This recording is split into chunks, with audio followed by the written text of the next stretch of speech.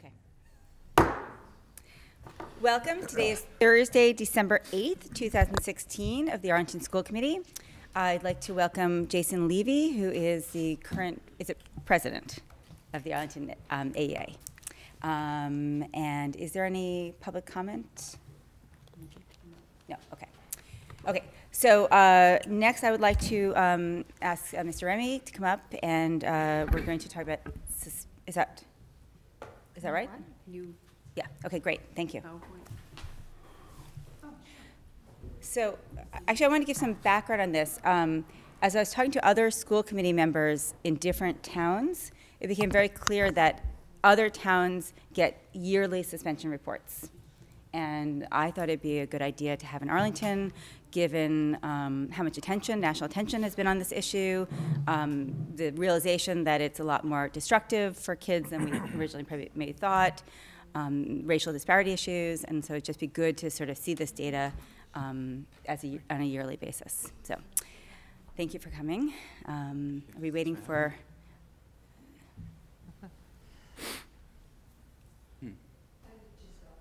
Sure.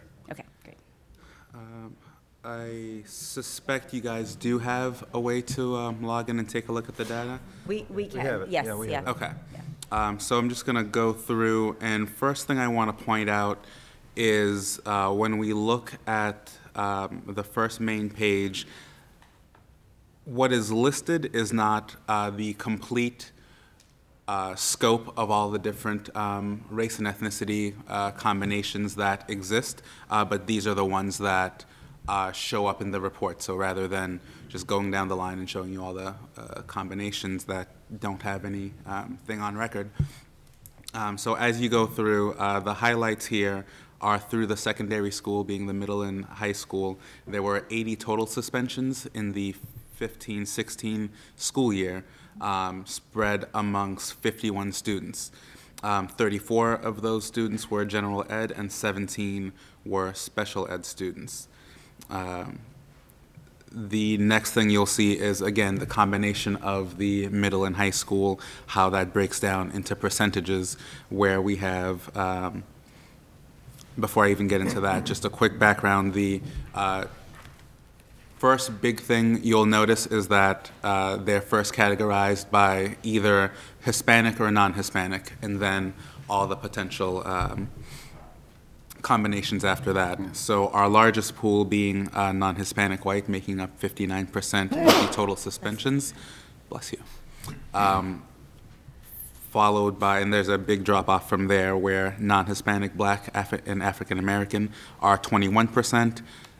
Then the non-Hispanic Asian making 8%, and so on and so forth. Bless you. On your next screen, you'll see just the Ottoson Middle School, where there were 22 total suspensions across the 13 students there, and you see the breakdown between male, female, special ed, and the total aggregate number of days that were missed. Amongst those 13 students who were suspended, none of those suspensions were for more than 10 consecutive days.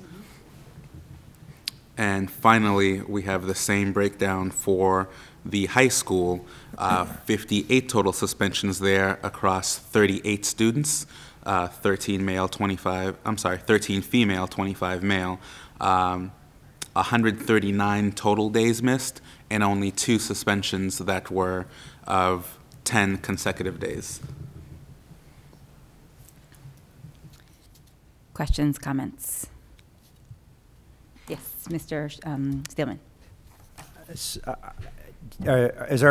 Refresh my memory, is our practice to have in-school suspensions, or are they mostly out-of-school suspensions, or what's our approach? There are in-school and out-of-school suspensions, but as it's classified, is any time that is spent outside of the primary learning environment is a suspension. So this doesn't discriminate between in-school and out-of-school suspensions, just any time that you are not in the primary learning environment. Do you get a rough sense of the breakdown of in-school and out-of-school suspensions? I do not available here, no. Dr. Reddy? But the high school is I wouldn't venture to say, it's certainly in the neighborhood of 50-50. There's a lot, the short-term ones are often in school. We have an in-school suspension room, and the middle school does too. Yeah. Good. Mr. Slickman, did you have, I thought you. I'm still thinking. Okay, Mr. Hayner. Going back to the grouping, is that the groupings that are reported to the state? Yes, that is how they appear, and again, that is not the complete Right, scope I of know. everything that has appeared. But yes, this is exactly, the data source here is a combination of the SIMS report that just captures all the demographic information for all of our students, and the school safety and discipline report that gets sent out every summer, tracking all the suspensions, what the offense was, how many days they were missed, and the academic plan that was for those days. So the combination of the two gave birth to this report. This question may go to the superintendent. The out-of-school suspensions, when is it triggered that we're required to provide education? Is it so many days, or is it? It's after 10 days, but we certainly want to have all of our students stay current with their classes. And if not 100%, the vast majority of teachers have the assignments through their websites, and so it's very easy for them to stay on that. But we do provide tutoring, and especially if they're a special education student, we definitely, even in short term, often do that. Thank you. And as part of the school safety and discipline report, that is included, and I can tell you that they have to report what the ed plan is regardless of the length of the suspension. And overall, it's typically, like Dr. Bodie said, either something is emailed to them or they're given some work to take with them while they're away. Okay. Just follow up on that? Yes, Mr. Hayner. Manifestation hearings, is that reported to the state too? When when a student is out, Allison. yes. That's Oh, yeah. only for a special education Right. student. So if they're going to accumulate more than 10 days suspension, that would constitute a change in placement. So you have to determine if it's a manifestation of their disability.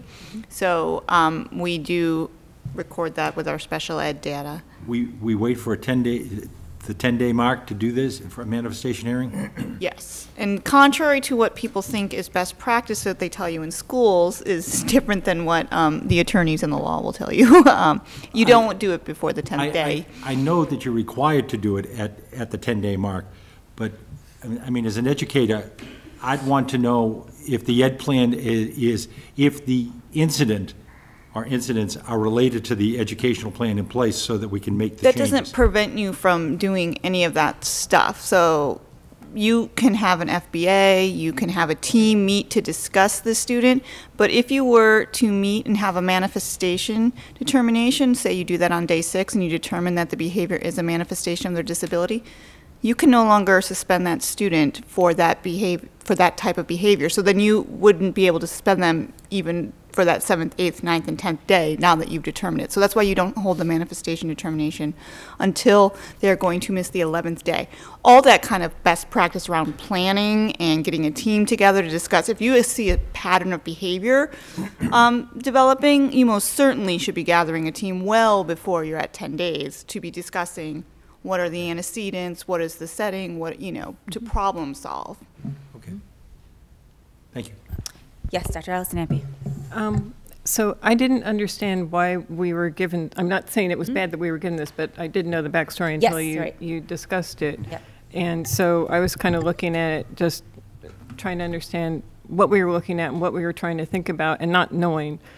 The thing that I've been especially concerned about are the reports that were potentially, or in as a nation at large, where certain students are, especially students of color, are suspended at higher rates than their prevalence in the population would suggest. And so that's data I would have liked to have in this report, and I don't think we gave any indication. Yeah, actually, I didn't give any direction. I just said we wanted to. So I think I do think we want to maybe direct what we want to see in the future. Next year, I'd like to make this a yearly. I did actually look on the DESE website to try and find some of this stuff, and Compared to our population. as you say, it's there, and it has some information, but I can't break it down by school or anything. So part of that is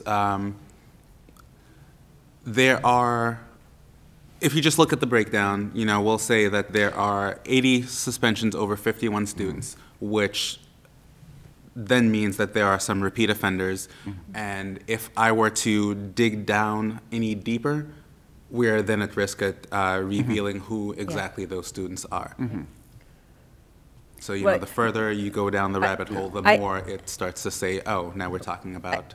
I'm guessing, I think Dr. Alessandri is asking, we should see maybe a comparison between students of color who are suspended and then what percentage of the population they represent, and then a comparison of those, that might be useful data for us to keep track of and see if we're making progress there, or if we're slipping, or as Dr. Alessandri mentioned, it is a national problem, so we're not unique in addressing this issue, but it's something we want to make progress on. Absolutely, and I can tell you, I did put this together between the middle and high school. There are 130 total students that are identified and reported as Black or African American, of the 2,505 total students in the schools. So when you compare that to what was reported in that report, you can start to get a better picture of percentages then. Right, okay, thanks. Yes, Mr. Slipin. Okay, yeah, I mean, looking at the numbers at the high school, you don't have that many suspensions in the district, so that you're not going to generate a real pattern. So would I say that things are statistically significant? Not really. The rates are higher for males and females at the high school. The one number that bumps up is the Addison. It just looks bad, but it's only 4 kids. Right. So that if it's 4 kids versus 3 kids, I mean, you don't know individual circumstances, and that's not an indicator of anything systemic going on, per se. So we really rely upon the administration to say and certify that the discipline that we're handing out within the district is fair and equitable, which is certainly a concern of ours. Not a concern in a negative manner, but a concern that's something that we care about deeply. We care about equity in this district, and we care about treating every student with respect. So the one thing that strikes me is just the low number of suspensions, and I think that what the data is telling me right now is that the district is making a concerted effort not to suspend students wherever possible. And when you're encountering a 10-day suspension, those are usually for unavoidable reasons, and without wanting to go deeper into the data because so few students are involved, I'm thankful to have the report. And I'm thankful we've got an administrative staff that is looking into this and taking this seriously and striving for equity in the system. Thank you. I think, again, without going much deeper, because it starts to identify them personally, is when you start to see what the offense types are leading to certain suspensions. When you see that, like you said, some of it is absolutely unavoidable. This offense leads to this consequence, which is, going to be this many days missed between hearings and so on and so forth. But you're right, as it is, there are not a whole lot, and you look at the charts and you see the percentages, but when it's over 38 students, it's going to look like a bigger percentage than it actually is. I know, because as a former principal, nothing will tear your gut out more than suspending a kid. And the first time I did it to a first grader, it was one where I had absolutely no discretion in the matter. It was sort of a requirement. I won't get into what happened, but it was a tough 2 days for me, and we went out to dinner at Not Your Average Joe's, and I just had to decompress that night. It was personally upsetting for me, and And I know that the ethic in this district is to do the right thing for kids, and I'm appreciative of the data. So I think it would be nice to track this over time, because it does seem like we're making improvements, significant improvements in the last few years, so that we were suspending greater numbers of students, and we really made an effort. I think as the national attention has been brought to this issue, Arlington has taken notice and really sort of been much more thoughtful about this. I have a couple questions. In previous years, we've had elementary school suspensions. Were there none in this year? No. Okay. There were none this year, and I can actually, in my time here, there was just one 2 years ago, so. Okay. No. And then one other question is the percentage in the pie chart. Sure. Is that absolute number of students, or is that suspension incidents? Of those who were suspended. So number of kids, number of students, rather. Okay. Okay, thanks. Anything else? Great. Thank you very much for doing this on short notice and taking your time. Thanks. Good night. Good night. Good night. Thanks. Okay.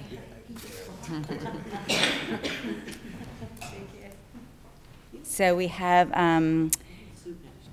next the budget priorities at the elementary school levels. Now, do we have, I know we just got something uploaded in Novus. Do we have any hard copies of it?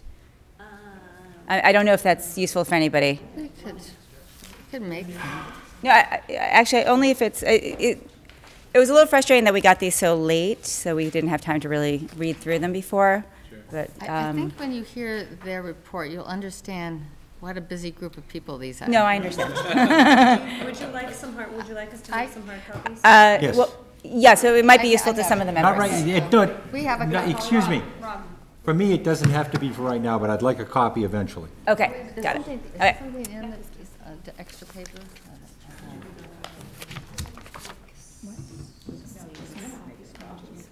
Okay, no, this is all.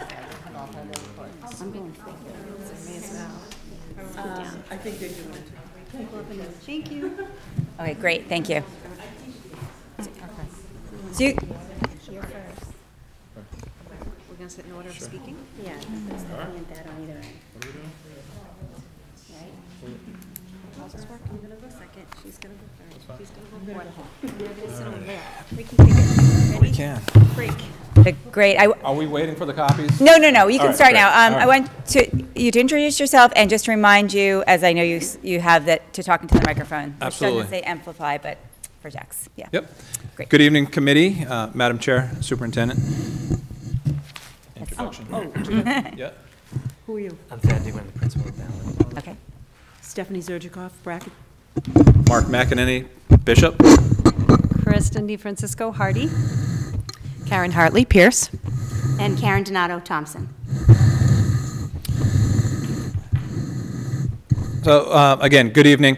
We're excited to be here to present to you today to talk about the budget considerations for next year. We want to start tonight by kind of thanking you and to kind of give you an update of items that we prioritized last year and that we were able to receive. We're happy to say that the addition of learning specialists has allowed us to mitigate some of the larger caseloads and to begin to think about how we implement co-teaching strategies to help all students.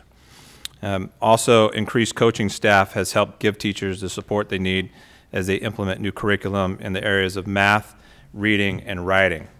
And our new science FOSS kits are in classrooms, and teachers are working to learn about and implement the new hands-on curriculum, and we've received nothing but positive feedback as it pertains to the support that Larry Weathers has given the teachers and the staff around the implementation of the new FOSS curriculum.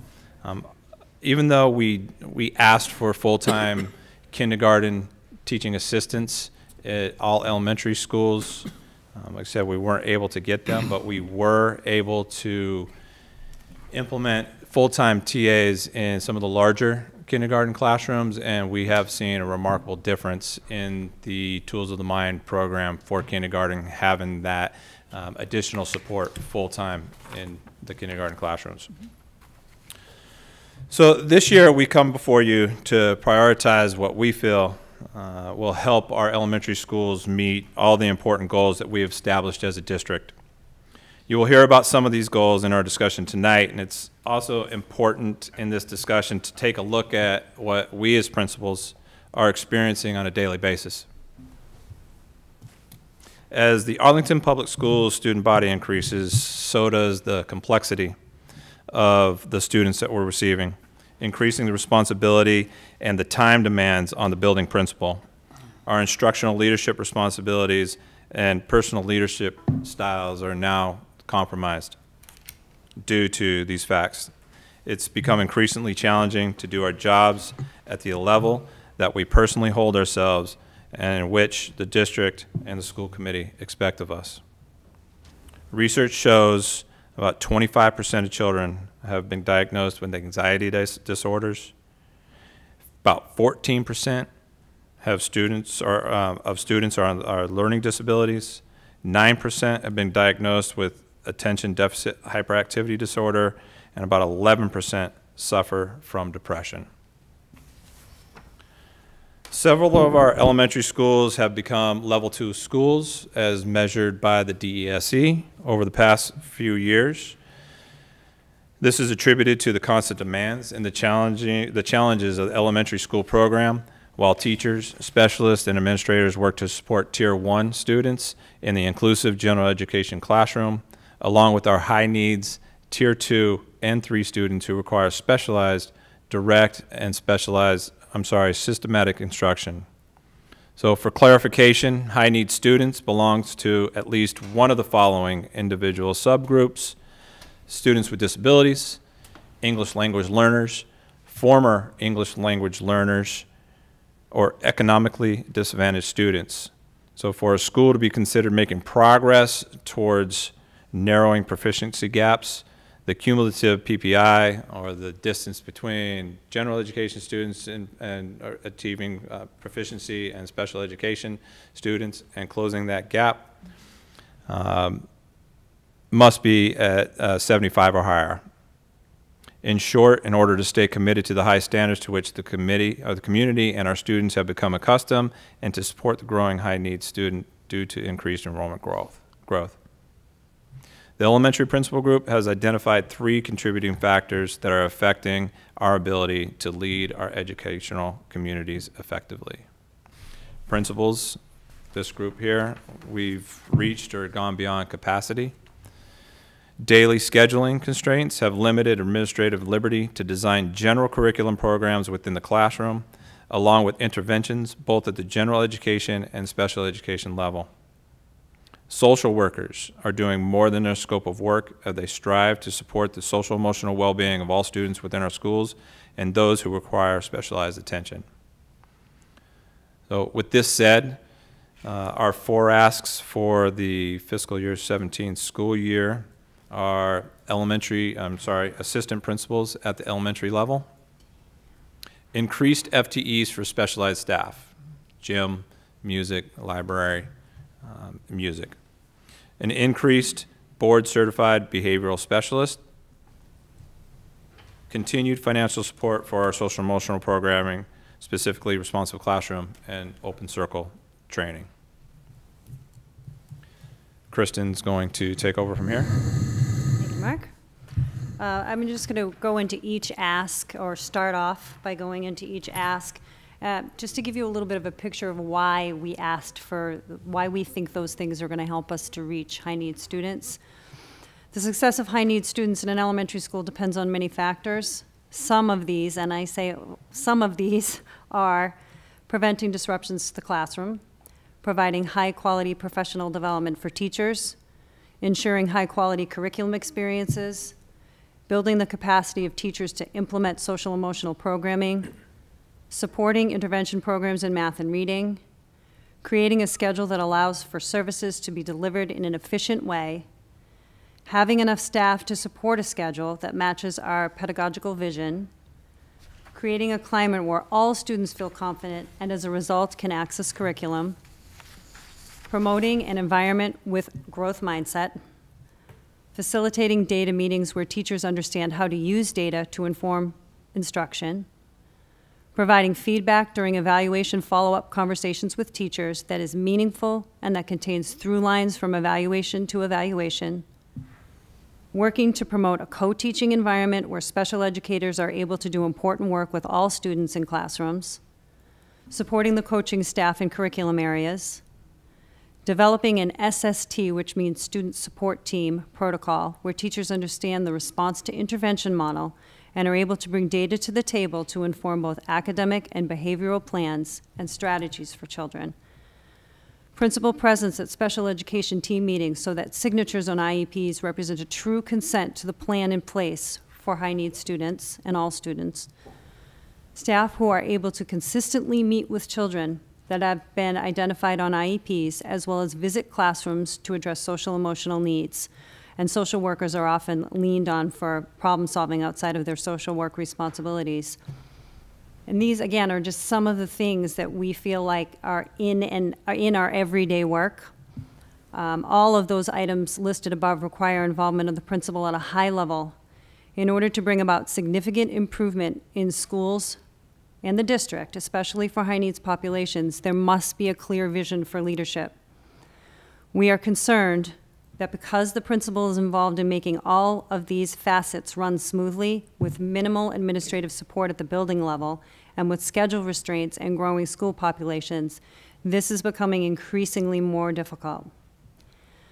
Assistant principals with a clear defined role at the elementary level would support the work necessary to ensure success for high-need students and all of our students. This ask would free the principal to be more involved with educational leadership initiatives.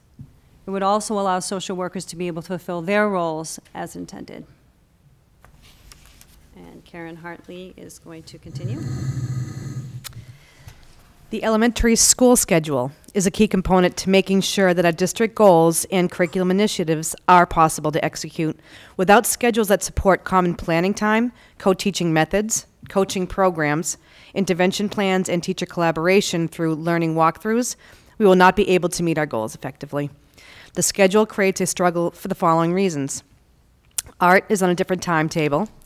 Specialists are shared between 2 and oftentimes among 3 different school buildings.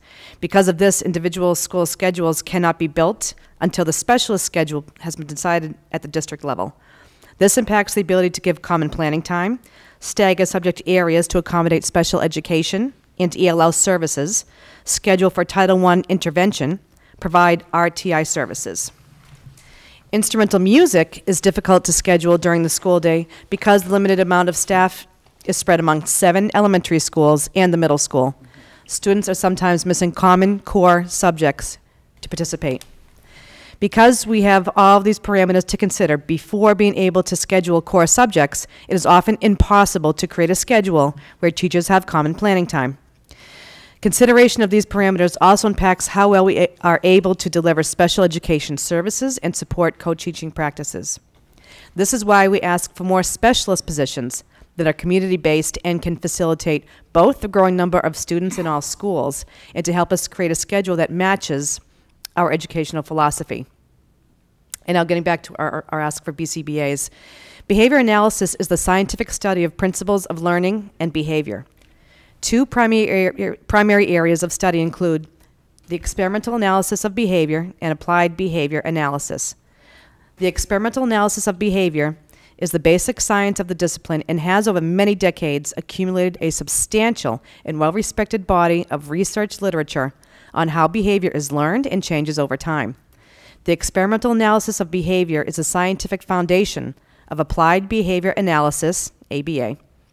ABA is a systematic approach for influencing socially important behavior through the identification of reliably related environmental variables and the production of behavior change techniques that make the use of those findings.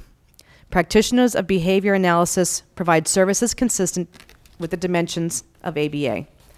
Common services may include, but not limited to, conducting behavioral assessments, analyzing data, writing and revising behavior analytic treatment plans, training others to implement components of the treatment plans, and overseeing the implementation of treatment plans. Behavior analysts are qualified to provide services to clients with a variety of needs, including improvements in organizational functioning, for example, staff performance management and pay structure interventions, skill deficits, for example, communication and adaptive behavior, and problem behavior, for example, aggression and self-injurious behavior, among others. In our setting, BCBAs also help to build the capacity of all teachers who work with our students. Learning how to implement a behavioral plan for a student is essential to that student's success. At this time, the district has 3 BCBAs for all Arlington public schools. Not nearly a big enough team to meet the needs of our growing population of students. Our BCBAs are straight out and at no fault of their own, lack the bandwidth, collaboration, detail, and follow-through to support the teams of teachers and staff effectively. As a result, social workers in collaboration with the BCBAs have taken on responsibilities outside of their scope of work, which in turn compromises their work. This is why we're asking for additional BCBAs to expand the important work of helping students to be able to access their classrooms and build the capacity of teachers to maintain this work.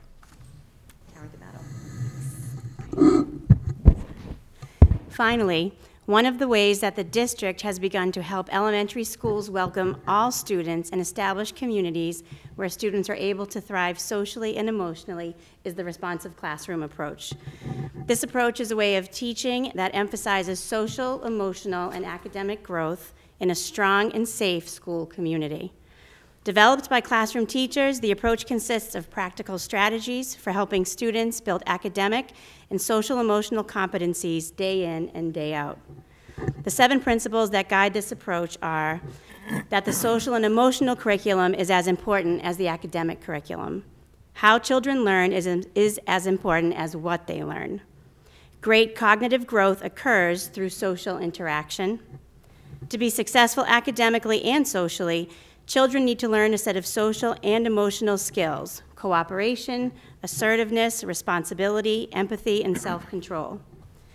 Knowing the children we teach, individually, culturally, and developmentally, is as important as knowing the content we teach. Knowing the families of the children we teach is as important as knowing the children we teach. And how we, the adults at school, work together is as important as our individual competence. Lasting change begins with the adult community. Over the past 3 summers, the Success Grant has funded a 4-day training for 30 staff members each summer on responsive classroom, its principles and best practices. This work has supported the need for a consistent approach to addressing student expectations. Through the use of common language, school-wide expectations, and community-building activities, students are recognizing their voice and seeing their role as members of the greater school community. This contributes to positive social and emotional growth of both staff and students. Schools that have been using this approach have noticed a significant change in office referrals and a consistency around how teachers are working to make sure expectations are clear and consequences for students are logical. It is important that we are able to continue this work where it has started and begin this work in other schools. With the Success Grant ending, we are asking for resources to sustain responsive classroom and offer trainings for additional staff members throughout the district. So this concludes our ask for this budget consideration. We do appreciate your time and are more than happy to answer any questions that you might have for us. Great, thanks. Questions, comments? Mr. Carton. Thank you for your careful consideration and what you put together and presented. I'm sure you've heard from the CFO that the budget outlook for next year is extremely grim. That's despite the town giving us a 6.6% increase, but all of that is being eaten up by other costs, including the need to add classrooms at Thompson and Hardy due to enrollment growth. So we are looking at a very dire situation as far as funding new stuff. And so, hopefully, as you continue your meetings and working on the budget, you'll try to prioritize some of these and see where we come out. One thing I did want to ask about that I've asked about before is, we've added a significant amount of out-of-classroom staff over the years, and you're requesting additional out-of-classroom staff. We've added learning specialists, 2 or 3 per school, 1 or 2 per school, a social worker, math and literacy coaches, and now we have a request for additional BCBA and assistant principals. One way we can do that is by pushing on class sizes a little bit. So this year we have 9 sections that are in the 76 to 78. These are cohorts at a school that are in the 76 to 78 range, and so those are divided pretty evenly. 3 of them are split into 3 classes that are relatively big. 4 of them are split into small classes that are quite small. 3 of those cohorts are going to push out to middle school, but we'll still have, these numbers will change over the summer, but we'll still have about 6 or so of them next year. And so I guess as you're looking at, what you can do to fund some of your initiatives, are you willing to push those classes to 26 kids per class, or do you prefer to keep them small? You don't have to answer tonight, but that's something I think you need to think about. And if the decision is to push them to 26, then that's something you need to start talking about with your parents, because they come to us. As soon as the number goes to 25 or 26, they come to us. And they're very concerned about that. Whether there's really a significant difference between 26 and 24, I'm not sure, but that's where we hear a lot of concern. So happy to hear any response or let you think about that. I could hear you chomping at the bit. Well, I think that knowing that we were coming here tonight with these asks they seem pretty grand, but they are going to be extremely necessary as we move forward with the class sizes and the profile of kid as we described tonight, the student. The large class sizes, we would definitely, we are talking about it. We know that we have to look at things to kind of give up, eliminate, cut, whatever it may be. So those are ongoing. We knew we didn't have to have the answers tonight, but please know that we are in serious consideration and talks as a principal group with the superintendent and assistant superintendent as we look to obtain at least a couple of these asks. Great. Yep. The other thing I would say is, in looking at the ways that schools have built their staff over the last few years, and you mentioned learning specialists and coaches, and which are extremely important for a lot of different reasons, for our teachers, for our achievement growth. But I also hope that you're noticing that what's straining buildings on top of the numbers that we're seeing rise are the social, emotional, and mental health of our kids. And learning specialists are a part of that answer. Reading specialists and coaches who work around the classroom may not necessarily be as close to it as we would like. And when buildings are creeping up towards that 500 number, and at the same time, our kids are stressed out for whatever reason, for a variety of reasons actually, and that does compromise the quality that any one child or any one adult can do their job. Mr. Hayner. Oh, I'm sorry. Yes, please go. DeFrancisco. These things that we have asked for tonight have actually been in our conversations for the past couple of years, the assistant principal one especially, but we've held off on asking for that because we know that there are other things that, we pushed as a priority before that. And we've been able to get some of those things. So you just referenced some of them, Thad, the coaching, the interventionists, the increase in learning specialists. Those things were really important for us to have in place, and we're grateful that we have them. But now what we're seeing happen is we've made these really careful decisions about where we want to put our resources for kids. And in doing that, we are at the helm of making sure those things happen the way that they should be happening. So kids are reaping the benefits from the resources that were put there, the expertise of the people that we've hired. And what we're finding now is we're at a place that if we don't ask for it, those things that we've put in place are not going to be run the way that they should be. We're not going to get as much out of those important things as we think we should. I don't know if class sizes is where we'd go to think about making a concession. I think we all agree that, you know, once you start to up those class sizes, it's more than just bodies in a room to one person. You know, it is increasing the anxiety of a student that doesn't get the teacher's attention, or, you know, it is increasing, you know, the inability to implement those FOSS kits the way that they should be implemented. So I'm not so sure that that would be our first go-to place, but I'm hearing your thinking, and I know everybody is, about, you know, how are we going to think out of the box a little bit about this, and I think Kathy and Laura are willing to help us do that. We had that discussion before we put this on as an ask. So I think it's important to think about, you know, yes, we do need to be creative, and the budget is in dire straits, but I think I can pretty much speak for everybody when I say I don't know if class size would be the first place we would go if we could help it. Yeah. Well, just to add, to end this question, I feel like large class sizes are going to be the standard. They already are. 26, I don't flinch anymore at 26. It's the, you know, the geography within a classroom once you reach 26, where you're going to put all the kids. However, but it's about great teaching. And regardless if it's 18 kids or 26 kids, we as instructional leaders need to support our teachers and our teams, and we need to be able to effectively evaluate and supervise these staff. And with the burden and the responsibilities that we have taken on, the increased responsibilities that we've taken on as a principal group, become really great. And my concern is our evaluation and our supervision of our staff is becoming compromised. We're not able to do it effectively enough. And that's where the meat of student achievement and best practice and increased best practice is going to happen. And those things have, like I said, have become compromised. Everyone has things, but for Mr. Hayner first. When I first came on the committee, the first budget hearing was a request to try social workers, and it was temporary. I think the 7 schools shared them. The following year, there was a request to make them full-time. In a time when the budgets were tight, that has paid off dramatically. The only problem is now we're overextending those social workers. I am an advocate of small class sizes. I do not support class sizes of 26. My 5th grade class had 54 students in it. The desks and chairs were bolted to the thing, and it was pure research. The teacher was the source of all information. The kids just said yes and produced paper. Those days are long gone.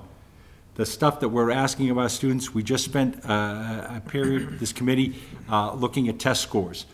Preparing those kids for those test scores, when you have a large class size and have just one student be a disruptive influence, can disrupt the whole, it has a ripple effect. I'm preaching now, I'm preaching to the choir. Education is a very innovative group of people. I think it's our job, we're hearing you people, and I'm not knocking my colleague, Mr. Cardin, but it's our job to find a way to maximize the education. You're the experts asking us, you've given us a good document to work from. We have to find a way to maximize those education, and I don't want to give something and lose something at the same time. Thank you. I'm not sure who was first, but I'm going to go for Dr. Allison Empey. Unfortunately, I need to echo what Mr. Cardin said. We had our budget subcommittee meeting this week, and it's not looking good. It's not that we don't hear what you're saying or value what you're saying or appreciate that what you're saying is correct and needful and everything. It's we don't have anywhere to pay for it. And I don't, last year we were able to kind of pull off a minor miracle and get the town to give us some extra money. We're not going to be able to do that this year. We know next year we're going to be opening the Gibbs, the next fiscal year, not the coming one, but the one after that. We're going to be opening the Gibbs. That's going to need some significant increase in funds, and we're going to need to be, so we're looking how we're going to progress all the way down the road. We can't just keep going for the little bumps if we're going to, the next time we're going to not be able to miss the big bump. So when we ask you, what could you give up or what are the trade-offs, we're looking for input back, because decisions are going to have to be made, and they can be made with the best input from you folks, or we're going to do the best we can. And it's not because we don't agree with everything you're saying. It's just the budget only goes so far. And right now, a whole lot of the extra that we're going to get is already spoken for. And it's spoken for with things that we can't change. So we're working within what we got. And so questions I would have are, how many people would need assistant principals, and could a partial assistant principal, is that better than none? Or is it better to put the money someplace else? You talk about, with the success grants, that some of the schools have been doing this, and that it's important to, and then begin it in other schools. Which schools have done, how many schools have done it? Do they all need training again? Or is it, are we just talking about training a few people? Or, is there anything we can do there? And these aren't questions I expect you to be able to answer now. This is our chance for us to talk to you and give you an idea. And I wish we had a chance to get a better handle on what the numbers are, but we're just getting the first glimpse of things, and it's not looking pretty. Yeah. So I guess I don't actually have a question, sorry. Yeah, no. Questions, comments is what I think is appropriate here. Can I say something real quick? I think that this group's aware of the reality. Our first responsibility is to create priorities from our perspective in our buildings to support the kids and support our teachers and our teams. I think we've started that conversation about here's where we're at, how do we get to the outcome or the ideal outcome, and it might not be the ideal path that we all see. But Kathy and Laura have worked with us and are willing to hear our ideas. I can assure you that our perspective on where to find that money isn't going to be at the expense of the quality of education for the children in our schools. I mean, the budget is broken into lots of different categories. Elementary buildings are one small piece of a big pie. So, as we explore those options, we probably won't be looking at our own staffing necessarily. I guess I'll stop right there. Does that make sense? It makes sense, but it's also, we're going to have our secondary principals come in, and they're going to also have needs. Well, that's their responsibility. I get that. Yeah. But you don't get to point at them and say, no, take their money. Okay, so it's, if we don't get feedback from you about, we're going to have to make our own, I mean, we'll be talking to Dr. Bodie and everyone and getting the best information we can, but decisions will be made. Yep. And it's not because we didn't hear you, and it's not because we didn't believe what you're saying. We just can't make the dollars go any further. I think too, I think we know that you would, if you were able to give us everything on this list, you would do it. I think that goes without saying.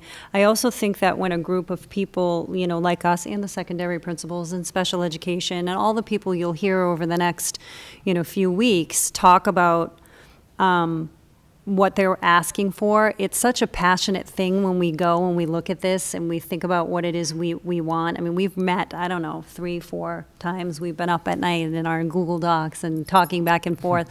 So I think, too, when we do this with a lens of, it's our responsibility to say these things, to talk about how we see our day in, our day out and what we're doing for kids, and make sure that we feel like we've communicated that. I think we also understand and know, all too well, that the money is the money. So, giving us the opportunity to talk to you about what we think makes a good sense, we're grateful for that. And also you being candid and honest with us about, okay, this is what you're going to have to do in order to make some of these come true. So we go back to that drawing board and we think with Kathy and with Laura and on our Google Docs and whatever time at night that, we figure out how we can get the bulk of, or, the most important parts of this, so we know we still have some work to do, and, appreciate being able to paint that picture in a way that we think makes sense. Is it good? Mr. Steelman. So we've all discussed the budget reality. That's pretty clear. I appreciate you coming in to give us this information. And the path to change is a long one. So it's good to keep saying this year after year. I have been struck by how understaffed we are at the administrative level in our schools, especially when we have schools of 400 plus students. So I've always had the impression that the elementary schools, especially the larger ones, should have full-time assistant principals. So my question is this: I suspect if you put an assistant principal in a school, she or he would look different in each place depending on the character of the principal. One might be an instructional leader in another place, another might be better at student life issues. That's putting it, in general terms. But would you? I guess the question I have is the assistant principal position, which we've heard about for a long time, is it, without naming a position in the school, is it more? Would you give up a position in the school for an assistant principal? If Dr. Bodie said to you, you can have assistant principals if you do X, Y, and Z. I know you don't want to give up. I mean, I don't know, because when you reorganize a school. So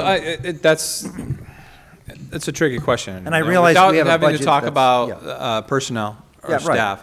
Yeah, correct. We have a very smart group here who are, like you said, the assistant principal will look different in every building. Fair enough. And what that model looks like, we are trying to come up with what the ideal model would be, again, at any one of our schools. Yeah. I mean, we have 500 to 3.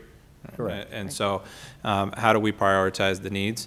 How do we combine efforts of a particular staff member with administrative experience or different certifications?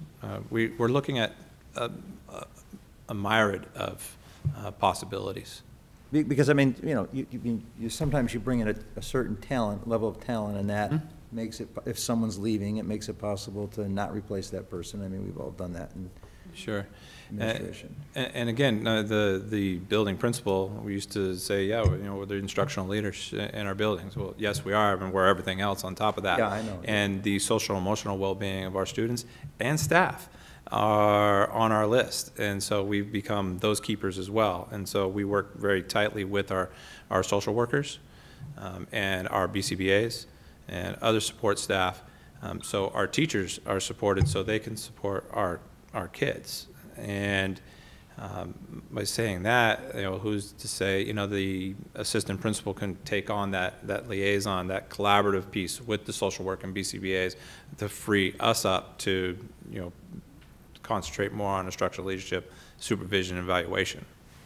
Yeah, I mean, as I said, this is a long road, and so if not an assistant principal in FY18 at one of our schools, I would love to see it in FY19. I'd love to see us get there, because I do think it's critical for the overall, stability and strength of the school. I promise this is the last thing that I'll say tonight. As the enrollment growth continues and the demands continue, and you look at the ads that we've had at the elementary administrative level, it's been flatlined. There has been no ads whatsoever. Yeah. No, I get it. Now, I had another question there. I saw something in here that said that something about common planning time. Yeah. The schedule? Right, without schedules that support common planning time. But isn't the half days isn't that common planning time on Tuesdays? Is that? But it's maxed out with other things. Is that what happens? No, the common planning time.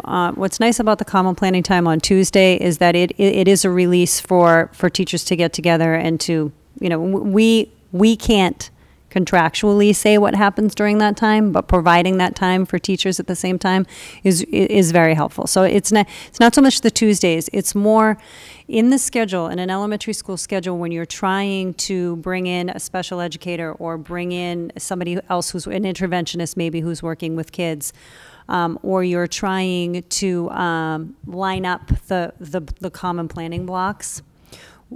It's hard to do that when, number one, we have art. Art is different, which, that's something internally we're trying to think about.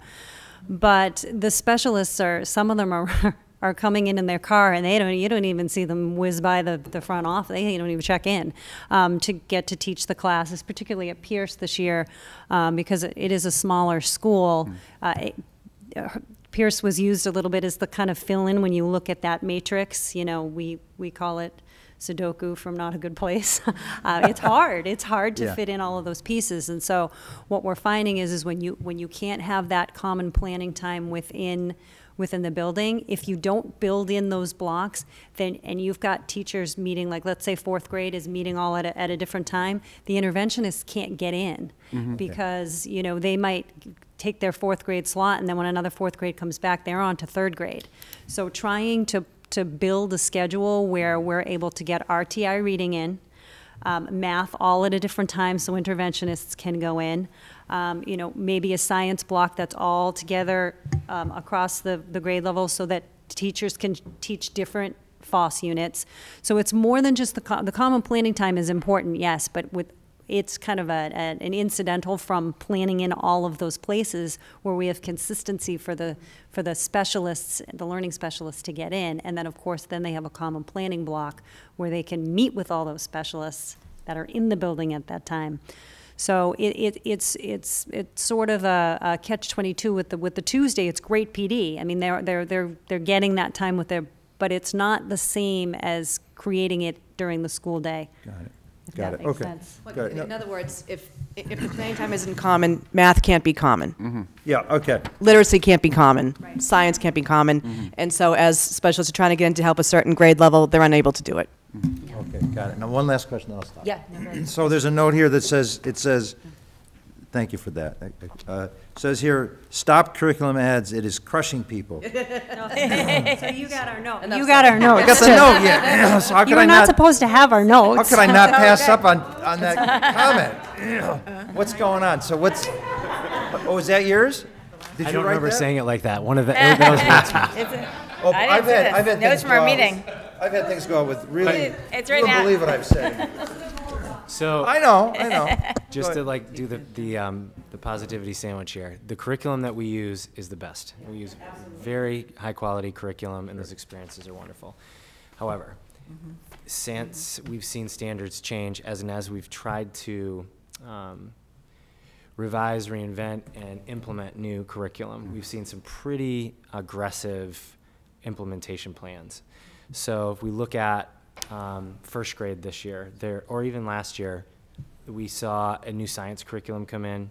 They have a new math curriculum coming in, new units of study for writing that have rolled in. We're rolling in new reading and a new approach to Reader's Workshop, so new curriculum attached to that. They're dense and high quality. We're asking more of the social emotional curriculum than we've asked in the past. That's the experience that's starting to happen in 2nd grade. We're geared up for that to happen now in 3rd and 4th, 2nd and 3rd next year in terms of math. And at the same time, we have really wonderful new social studies units coming in, interdisciplinary units. It's a lot. And one of the things that we've talked about is, and I think we're really representing our teachers on this too, we want to focus on what we have and get it to the highest quality that we can with our teams. That's great. Thank you. Principal does mean principal teacher, I would think. Right? Yeah, okay. Yeah. All right, thanks for that. Thanks, I couldn't resist asking about that. And Where did you have that? Mr. He Slickman. said that to me about halfway through. He goes, "Do they have the one with the?" Yeah, That's, I haven't read it. It'll be Say interesting, something. yeah. I'm reminded on one of the first tasks of selectmen in New England towns was to regulate the town common. And the reason for this is that a town common is capable of feeding only so many sheep.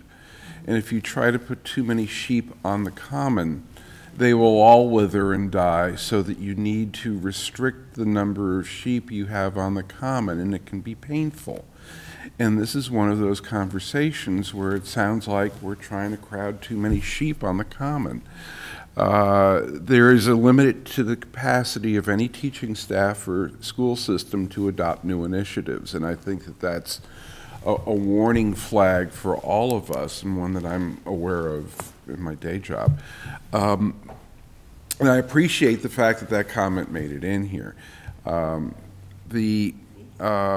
Teachers have to know that we respect the work that they do, and that in order to do things well, we have to limit the number of new initiatives. The unfortunate thing is, over the past few years, we've been buried under a lot of initiatives that have been placed upon us by the state, so we haven't been able to do a lot of the things we really want to do because the state is mandating so much of it.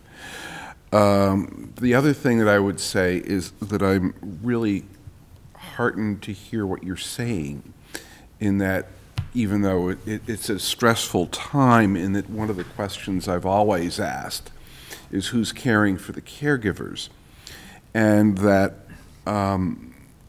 when we adopted the new state evaluation system, I know the amount of work that goes along with that, because I've had to evaluate teachers, and to do it well and to do it meaningfully requires a lot of time and a lot of thought and a lot of discussion. It's not a paper process, it's building a relationship process.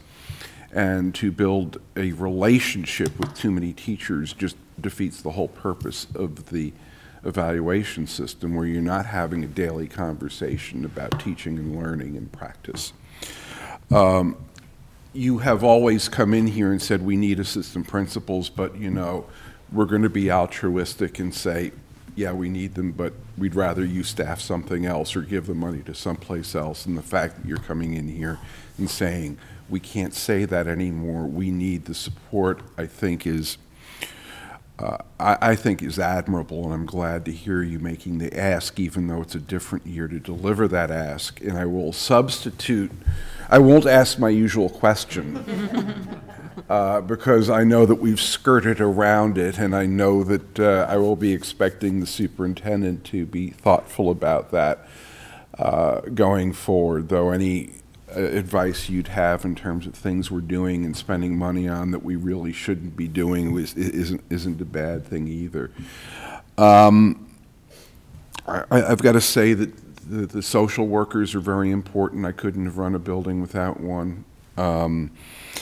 The CPT, I understand the scheduling and why you need to go and have sufficient FTEs of specialists in order to align your curriculum within the grade level and to foster common planning and cross-classroom collaboration and kids moving between classrooms. This is all good practice. And you know, school committees, when they start talking about adding administrative positions, are always getting kicked around, and when it's time to make cuts, the mantra usually is to cut administrators so that you protect the classroom. And it's difficult to talk about this on one level, but the other thing is that we all have to be cognizant of is that leadership matters.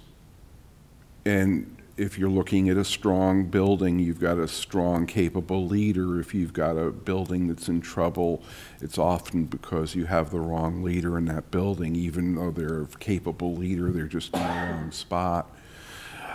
And we have an obligation to ourselves to not only support the leaders we have, but to develop leaders for the future. And having positions that lead to the principalship, such as an assistant principal's position, is partially a professional development opportunity for us to work people into a leadership position where they're supported and trained and mentored and ready to take a building if we need them. So there are very strong, cogent arguments for what you're asking for, and I've walked through buildings. I've seen what principals do. I've seen what great principals do. I see the great work that's going on in our buildings, and frankly, given the staffing levels that we're providing you, I don't know how you do it. So I've got to say thank you. Thank you for being frank and honest with us, and thank you for the work you're doing. I know that I'll carry this in my heart through the budget process, and we'll try to work something out that we can make some of these improvements as we look through what we have to do to find money from elsewhere in the budget so that we can support your work. Thank you. Thank you very much for coming. I don't have anything to add, but thank you. We really appreciate hearing from you. Thank you for the work that you do. Can I? I'm sorry. Wait, I was Wait. just going to say, it's another Sorry about comment. that. It's not a thing. I'm sorry. I didn't see your hand. Like, Okay. wait. Yeah, I'm sorry. I didn't see it. Yeah, anyway, so it's, even though I'm saying we don't have any money or anything, we really do appreciate all the work that you're doing to compile what you need, and we are taking that and we're communicating that out. We did that last year, Yes. and it was really favorably received, and we're hoping to build the case over the years for what the schools really need. When there's a redial or more money coming from the state and things like that. And this is part of the process, no matter how much of it we're able to fund or not, no matter how much we want to fund it. Yep. So that's all. Absolutely. Absolutely. Thank you. Thanks. So the next on the agenda, AA is going to give a presentation twice. Once focusing on elementary school needs, and then we'll see them again next week, focusing on middle and high school needs.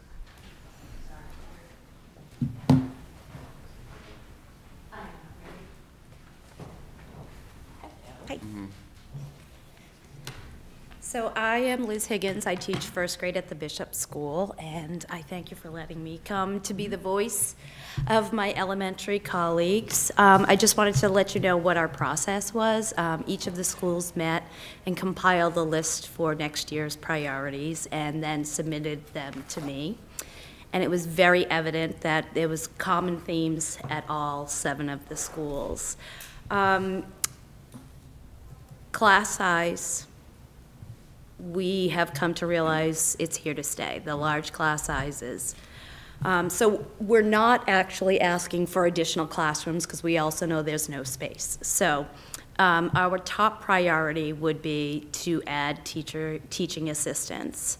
And specifically, the kindergarten teachers are asking for full-time teachers assistants, and basically every grade level sharing one TA would be the next greatest request. The class sizes, the norm is 25 now in the elementary schools. And the children are far more needy, whether it be emotionally needy or educationally needy. And it's really making each day a challenge to meet the different needs when there's one adult with 25 children. And being able to differentiate and meet the needs of, the advanced students and support the more needy students is more and more challenging. So we specifically have on our list full-time TAs for kindergarten, grade level TAs, and more teaching assistants to service the identified IEP students. And with very few TAs in a school, they are often pulled because of yet another problem we have with substitutes. So they're asked to cover a class and unable to service the children that they're scheduled to see on any given day. We specifically are mentioning also the quality of the TAs, and adding quality substitutes to the list. It's very often that someone puts in for a substitute in advance, maybe for a personal day, and the position is filled, and then it's kicked back because an opportunity arises in a system where the daily pay is higher. So that is one of the biggest reasons that TAs are being pulled out of classrooms and not able to service the kids. We also have BCBA support increase as a request for next year. It sounds like there's a lot of common thread between what the principals are asking for and the teachers. We need more help. We need more help with the special ed children. We need more help with the regular ed children. We need help with kids in crisis. And so our greatest request for next year would be additional staff. We also have on the list at every elementary school that's faced with having double classes for phys ed. It is such a challenge, and it's a safety issue. With 50 6-year-olds running around with 2 teachers, yes, the amount of injuries and nurse visits on those double class days have increased greatly. Just collisions. It's nothing intentional, it's all accidental. The other bigger piece to our request is technology. Currently at the elementary level, and it differs a little bit from school to school, but there's for example, a cart of iPads with 25 iPads to be shared among 3 classes. Because of the wonderful block scheduling, when one class is teaching reading, all three classes are teaching reading. So it's kind of you take this day, you take that day, and the upper grades really are feeling it the most, a need for more technology.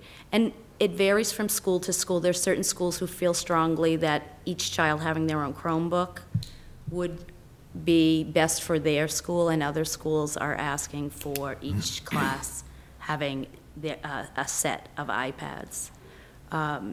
For research, for better keyboarding, for test preparation, all of those things would improve if they had access to consistent technology. And then there's some smaller wishes for next year. The FOSS kits are shared among grade levels. So FOSS is the science curriculum, which is wonderful. And each school has a grade level kit, and then it has to be shared. So we're all teaching the same concept at the same time, but we don't have our own supplies. So we're sharing the teacher's manual, we're sharing the books for the children, we're sharing the supplies to, create the sound gong when we're, 25 flashlights when we're doing our light unit. And so everyone's having to scramble, and it would be very helpful for every classroom to have their own kit to work with. Keyboarding curriculum was a request from the 3rd grade through 5th grade teachers, and some outside professional development consultants. So that's more staff. Okay. Questions, comments? Mr. Hayner. I was just wondering, is there any thought of bring your own device at the elementary level? Direct this to Ms. Chess. Could we have bring your own device? I think it's a lot harder for the elementary teacher to have multiple different kinds of devices in the classroom. And I do know that we are planning on meeting with whomever would like to weigh in on what our device strategy will be at the middle and at elementary, middle, and high school. I'm just in the spring, yeah. trying to be creative of finding a way of. Totally get that. Me too. Thank you. Yes, Mr. Harden. So the one big difference between what you guys are looking for and the principals are looking for is the assistant principal position. And I know you weren't aware that they might be asking for that, but that would probably trump most of the stuff that's on your list. Can you give some reaction to that? Is it something that your teachers are frustrated with, not having enough support from a principal, or what are your reactions? I'm happy to speak on that. I was aware that was going to be their greatest request, and I would support it wholeheartedly, and I believe that all elementary teachers would also support having more support from a principal or an assistant principal, with starting with observations. I think that there's a lot more that could go on to support us and our growing as educators, having more time, more visits for observations and follow-up. Because at this time, we have a pre-meeting and a post-meeting, and it's not enough time. It really isn't, so. Okay, thanks. Mr. Slickman. The one thing that I'm really pleased about is how parallel your list is to the principals. I think that indicates a tremendous amount of collaboration in our buildings. And I just want to say it's a very positive sign, and I'm glad to hear that. Dr. Alsinapi. I'm wondering, this is actually more for the administration, if there's any way we can get some numbers on how often the TAs are pulled to act as subs and things like that. Not right now, but just. So we are currently collecting that data. Okay. Because it is such a problem. Yeah. So each teacher's asked to keep a log of how often IEP minutes are not being met because the TA isn't there to provide the service. So it's the TA. And it's a substantial issue at all the schools. It's not just regular classroom TAs, but also TAs who are one-to-one for IEPs? Yes. Okay, yeah. So it might be helpful actually to remind the public that we have a great need for substitutes. I'm sorry? Did you want to speak? Oh, sorry. No. Yeah. I think we need to make a distinction between a one-to-one where a student specifically has it in an IEP and when a student's in a supported classroom. But that would, again, as Mike Remy was discussing, when you start to get to that level of detail, you start to identify individuals. So Okay. Great. Mr. Hayner. The issue with substitutes, it comes down to one thing, it's money. We're not able to compete with the higher level quality substitute. When he or she decides to come here, there's no other job available, and as soon as another job becomes available, they're going to desert us. We have to look to balance between taking TAs out and raising that. I don't mean to oversimplify it, it costs money, but to be competitive in this area for substitutes. We are, I don't think we're at the bottom, but we are very close to competing with the bottom in the area. I think 85 is the next one up from us. I think it goes to 90, and the rest are over 100 per day and in the area. And we are now at 75? Yeah, 75. I remember asking last year if we were to increase it by $5, that you guesstimated it would be about 30,000. Does that seem right? That was off the top of my head. Okay. That was actually a query that I asked for last year, and I think that was the number. So just to sort of see what kinds of things we're looking at. Yeah. I'll be very frank with you because I subbed an awful lot. Concord is, I think, about 110, 120 right now. We won't even talk Cambridge.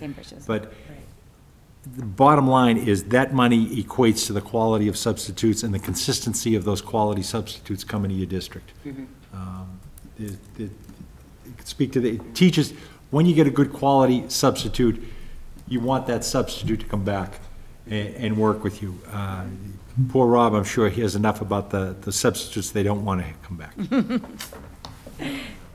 Yeah, you're nuts. Mr. Schiffer. Yeah, this is truly a marketplace effect. And because substitutes are hired on a daily basis, you know, the market is in play every day. So my question would be, have we done a Town Manager 12 analysis on subpay? I don't think we've done one recently, but we are, you know, thinking about the Town Manager 12, I think we are definitely on the lower end. There might be one or two districts in the Town Manager 12 that are lower than us, but most are well above. It would be helpful to look at those numbers because this discussion just keeps coming up every year. And it resonates that anytime we're not filling a substitute position, we're having a ripple effect within the classroom. Dr. Ray? Well, I think it's important. I think we should do that, looking at the Town Manager 12 just for that information, because that is our sort of our baseline look at things. I think given that people live in a certain area, we really need to look at what's going on around us. Oh, yeah, absolutely. Yeah, and we're on two sides, Lexington and Cambridge. And I do think that this is something that we really need to look at because it actually is one of the things that adds to principal pressure every morning. Every morning, the first thing they're doing is looking at who's out and then how are they going to manage to cover everything. Yeah. So the whole day is spent, the morning is spent trying to figure that out. So that would release some pressure if we could have a more consistent supply. But having said this, I know that Rob has talked with other HR directors, and while it is an issue what we're paying, and I think we should go up, the pool of people, period, is down. A lot of districts are having trouble finding subs. So we've been trying to think of some creative way of, at one point, if you remember, a couple years ago, we put in a building sub at each elementary. Maybe we need to look at that again and have 2 building subs, or have something proportional. When we were doing PD a year ago, we had a team of subs so that there could be rotation. Because the other thing that happens in elementary schools is that there are IP meetings, and there's other meetings that go on that have to be covered. And so if we were to even have a team, we could schedule the IEP meetings based on when the team was in that school. So we're thinking of these kinds of things right now. Yeah, I mean, the data, you know, having the data, having the numbers, especially on compensation, is sort of important for us to make an informed decision. But if you take that $75 and multiply it by 180 school days, you get $13,500. And I don't think you're going to hire anyone. I think McDonald's pays more. Yeah. I just found out the average subs pay on a yearly basis in the state of Massachusetts is $20,000. Thank you for putting that into perspective. Okay. Mr. Thielman. So I guess the question I have is, is there an issue, do we have data on the amount of times that the principals have not been able to get any subs, and there's well, it's very rare that a building will have no subs on a particular day. The issue isn't no subs. The issue is not enough subs to cover every teacher that's out. So there's multiple issues. So you're combining classes? Excuse me? You're combining classes under one sub? Is that what's, or the principal's jumping in and teaching the class? No. Usually they're pulling TAs, but what I'm saying is that there's usually when these issues come up, I mean, we have subs in the district that are daily subs that come and take jobs in different schools very frequently.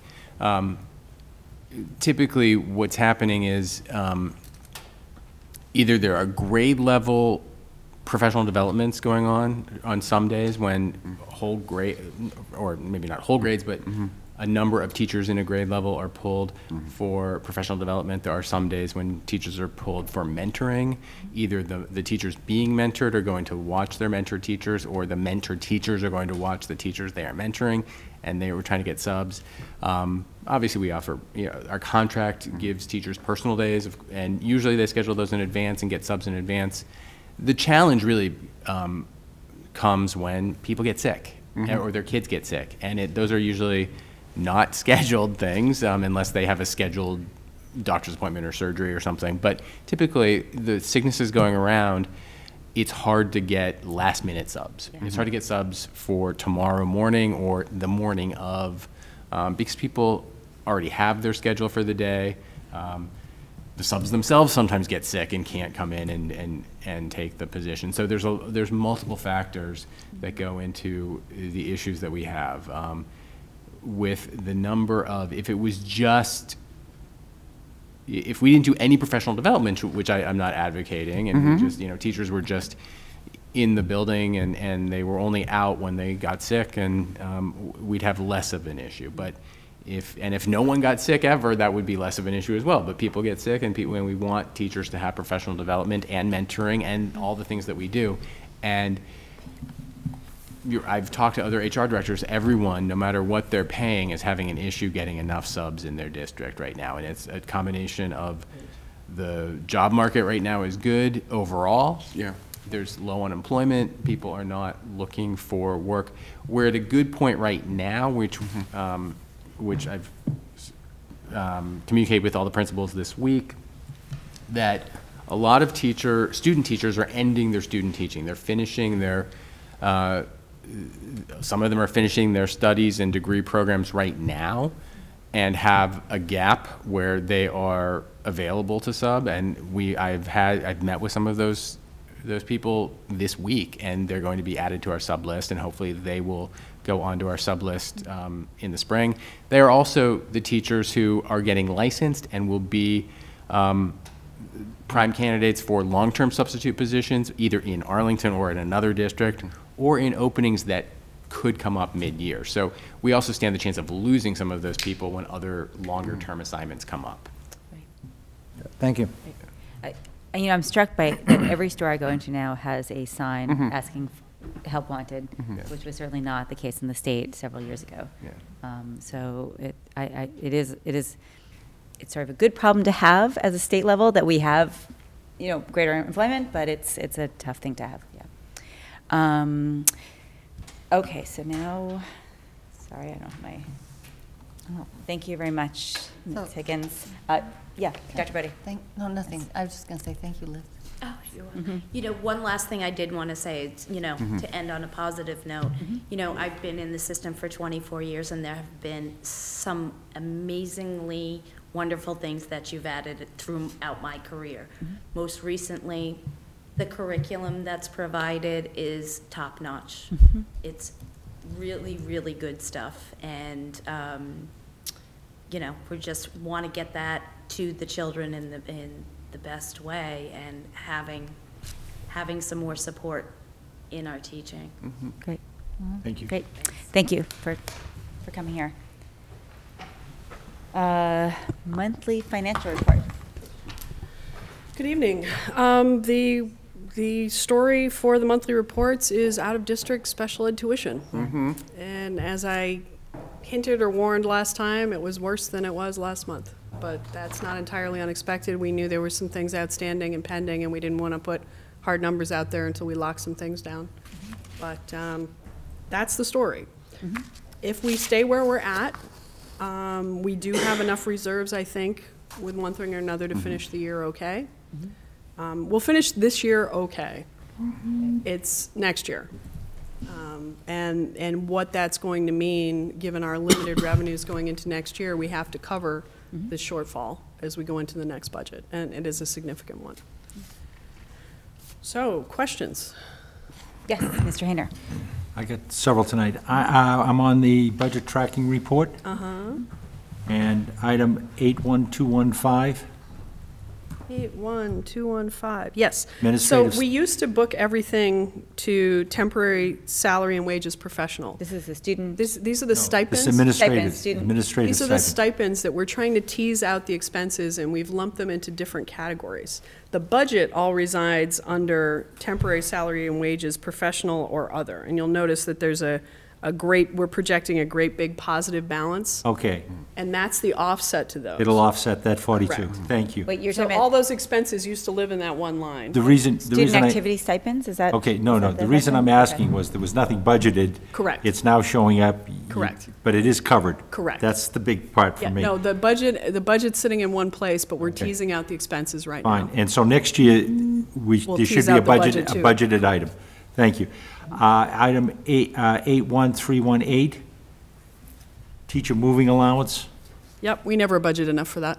Well, who's moved? I thought all the moving was done. Stratton. I thought that was done in last year's budget. I thought we had that in last year's budget.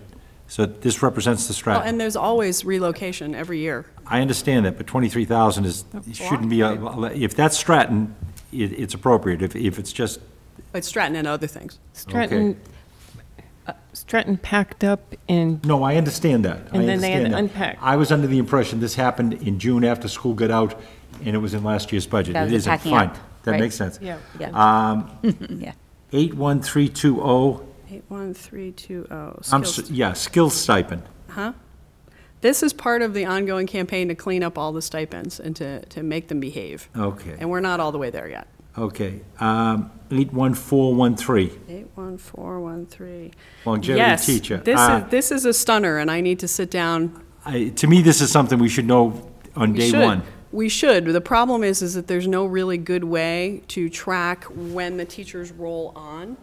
We know in Munis when the teachers are rolling on, but I didn't catch it in the budget, and we had a big influx this year. So this one caught me short. So, okay, so going forward, it'll be. We to can me, catch this is that up. something it shouldn't be nebulous, it should be known out front.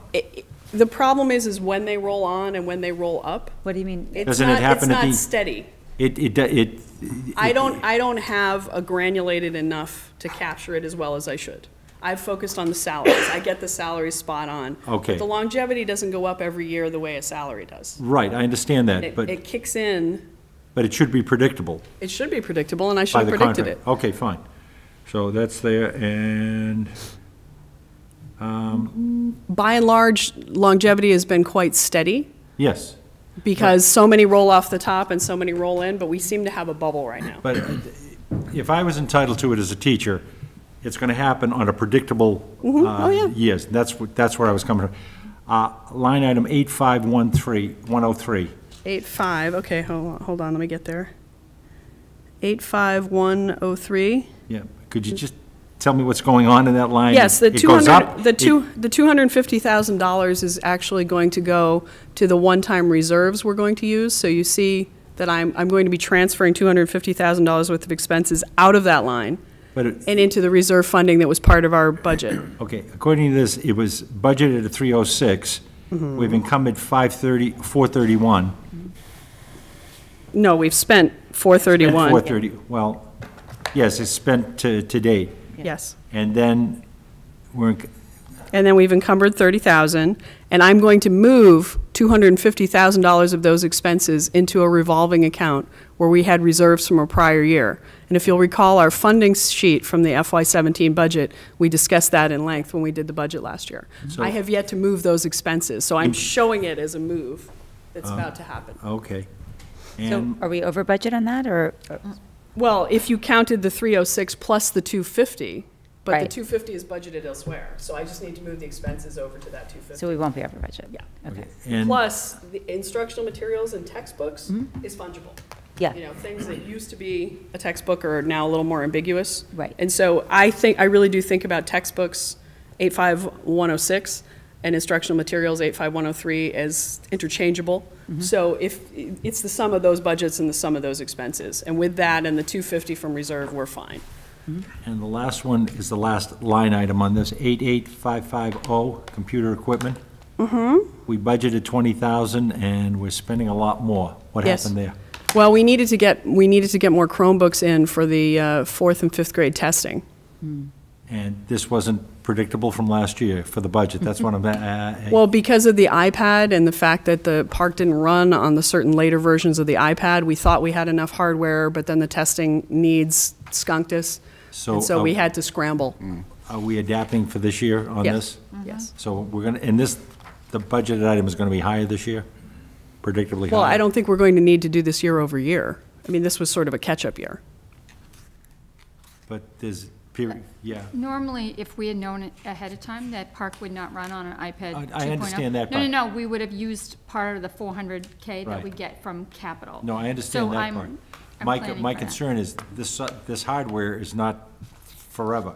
So we're going to have, Right, this and that- item is going to be, But then it'll get folded into the long-range capital replacement plan. See, we were going replacing. forward, we're going to always look at the capital to deal with a big chunk of this? As much Yeah, as we can as get much. out of them. And if they continue to be as generous as they've been. Thank you. Dr. Allison Ampe.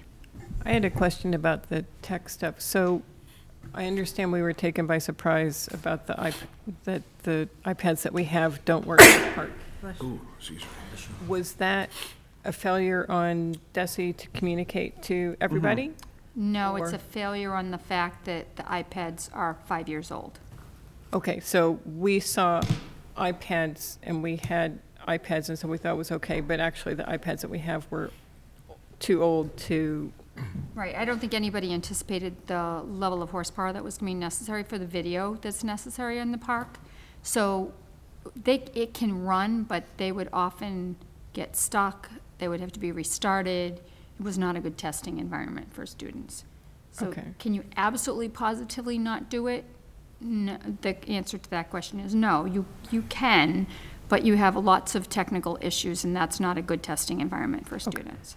so, but that I don't think was communicated well by I mean, Well, I don't know Desi that, yeah, I don't know that reporting anybody out knew, that they- right? Yeah, that's, because I'm saying, we were talking about this when we were making the purchase Yep. originally, and we thought that they would work for testing. Yep.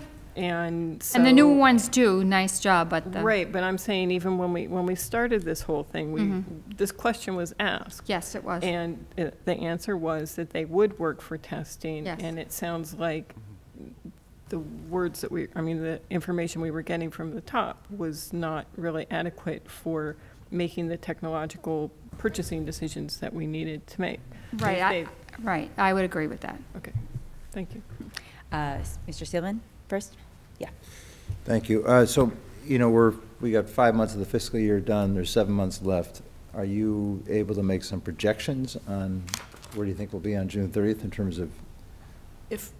If we hold steady on our out-of-district placements, if they don't take a nasty turn in the spring. They're getting worse than they are currently? Correct. Okay. If they don't get worse, Yep.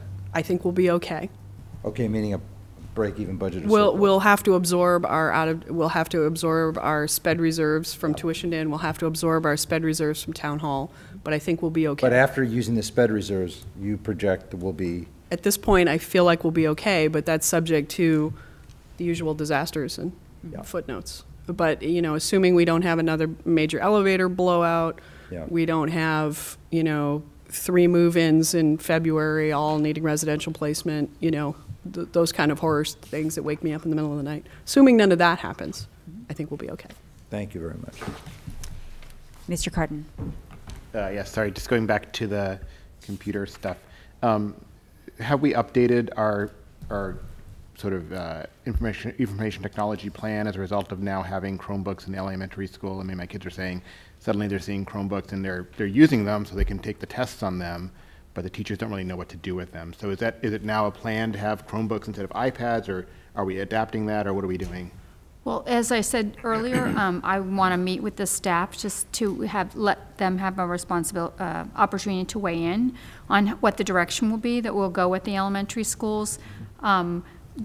If I had a crystal ball, I said that we'd probably end up with a combination of both devices, and we ran professional development on both devices this summer for teachers, and we're continuing to do that.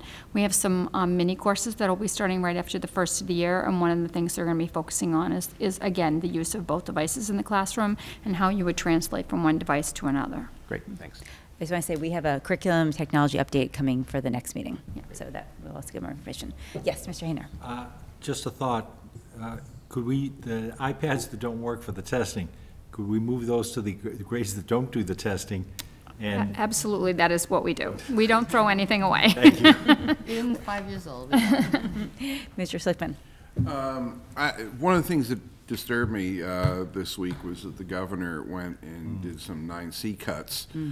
Basically, he used this as a tool to override the veto overrides by the legislature. So he made vetoes of many programs that he didn't want to fund. The legislature used their authority to fund them, and now the governor comes along and whacks them with the 9C, which I don't think is sporting, to say the least. Do we have anything on our plate that is impacted by the 9C? Not that I've seen so far, but we only have, circuit breaker is only funded at 70% so far. And if the governor leans hard on the cuts, I would expect that it will not go up from the 70%. In a normal year, it often does go up. They budget it conservatively, and then in the fourth quarter, they take it up to whatever they can afford. So the last time there were 9C cuts, is exactly what happened. They made cuts to circuit breaker, and it meant that we got the lower number that they projected at the beginning of the year. So by staying low, I think we're safe on the circuit breaker. Add one point to that is we became in an unfortunate position a couple of years ago that we are 1 year out. So it used to be that when there was a reduction in circuit breaker or some big surprise, it was a real problem because we had to make cuts in order to adjust to that. We are no longer in that spot. We are budgeting, so that would happen next year. Obviously, it would have an impact in the following year for sure, but at least it wouldn't destabilize us in this year. And actually, that's one of our concerns is we're going to be very careful following the budget the rest of the year, and we will probably with most certainty have to use the reserves we put in the stabilization account, because we do not want to break this budgeting protocol. It's just too dangerous in out years to have that happen. So we're going to do everything we can not to have that happen this year. So are we going to be fine? We always have the circuit breaker money, but we don't want to touch it. Yeah, right. Just want to know if we need to be, how much squawking we need to do. I talked to Representative Garbely last night briefly about this, and a lot of them for Arlington were earmarks. But the children's room was one of the ones that did not get reduced. So I don't know what all the earmarks were. He was going to get that information to me. But right now, they're not, the governor's not talking about school budgets or even direct local aid at this point. So the last piece of this is the revised budget transfer summary. Oh, right. We need to vote. Actually, can I ask just a couple of questions before? What? Subcommittee report? How can we do that? We can do it now. Oh, can I just ask a couple questions just about this? So the sort of good news about things like the substitute teacher, you know, those numbers look better than we anticipated. Is that just because we're not filling those positions? And that's the same thing I assume with the TAs are also looking. Okay. The other question I wanted to know is lab credits. Would that be helpful in any way if we took advantage of that? When we had the budget shortfall years ago, the agreement we had, and we talked about it, even Finance Committee at the time, that we are not going to have that as part of a revenue stream. But is there some cushion there? If we really got stuck, there is some. Right, okay. But it is more in the background. It is not, I will never use that as a revenue stream. Okay, okay. So the question is, do we need to take a vote now versus during the budget? No, we're just doing it now. I think we should just do it now. Yeah, Yeah. let's do this now. So does that? But yes. Budget met on Monday, and we were presented with the budget transfer, and this takes care of the concern that was raised at the last meeting that we were charged with to figure out how to do the approval. So we voted to recommend to the full school committee to approve the fund transfer that Ms. Johnson has presented to you. Second. And Oh, we need a motion with a number. No, yeah. We need But a number. Oh, you need the a number number? is, Oh. yeah. Number's right there. Well, you got to state it in the motion. Oh. It's okay. So, Mr. Cardin, give us a motion. I move that the school committee approve the budget transfer amounts as presented by the CFO. Do we need the State number? You need to state the number in the motion. No, it's on the exhibit. You can It's on the state exhibit to the motion. as presented. Yes. Okay, okay. Do you have a second? Second. A second by Mr. Slickman. Okay, all in favor? Aye. Say aye. Aye. It's unanimous. And you know, I forgot to mention that Ms. Starks is not with us today. I should have mentioned that at the very beginning of the meeting. She was, she's out sick, so forgot to mention that. We have another, so are we done with budget? Are there other questions about future other items? Okay. We have another vote to hold. The school committee has talked about having a retreat to discuss a bunch of big picture things about how we evaluate the district goals and progress in the district goals with evidence we want to see throughout the year, and anything else really. Actually, if there's something else that's that sort of big picture that we want to talk about, please send it to me. But we need to vote to have that meeting, and I will finally get this date right because I know I've been mangling it. The date is Saturday, the January 21st, starting at 11 o'clock. So can I have a motion? So moved. Okay. Second. To have the meeting on the 21st. To have the meeting on the 21st, starting at 11 o'clock. We have to say the specifics. And Okay. then by 4. And ending by 3, I think? 3? I mean, this is outside. Yeah, okay. It may not take that We long. don't need to say that. I'd suggest no later than 4. We're going to have lunch, so. We specify the lunch bill and the thing. Yeah, well, we can dictate the menu. Okay, so if you have a special request for lunch, if you have a special request for an additional item for the agenda, that's sort of that big picture. I think it's valuable to meet informally. I think we get a lot done by this kind of informal meeting, so I think something we've talked about last time when we had that big meeting last time. Okay, so all those in favor of holding the retreat on the 21st of January, please signify by saying aye. Aye. Aye. Aye. Len? Aye? Okay, unanimous. Did you get? Okay, good. Great. Okay, superintendent's report. All right. A few things. We've agreed that every meeting will give a little bit of an update. Maybe we should change it to once a month. Building, the building, we have a lot going on. But I think a particular note is what happened this last weekend at Stratton with the break-in. It happened again in a breezeway door. One of the things that, while those breezeway doors can appear to be locked, they're the kind of hardware where it's a metal pole that goes into a well. And a lot of, it's just clearly not a secure way. It can be pried and pulled open, and that's essentially what happened. So there's a lot of things that are going to be in place going forward. One is the hardware has been changed to a different kind of bolting. Still will have the crash bar, but it will be a different kind of bolting mechanism.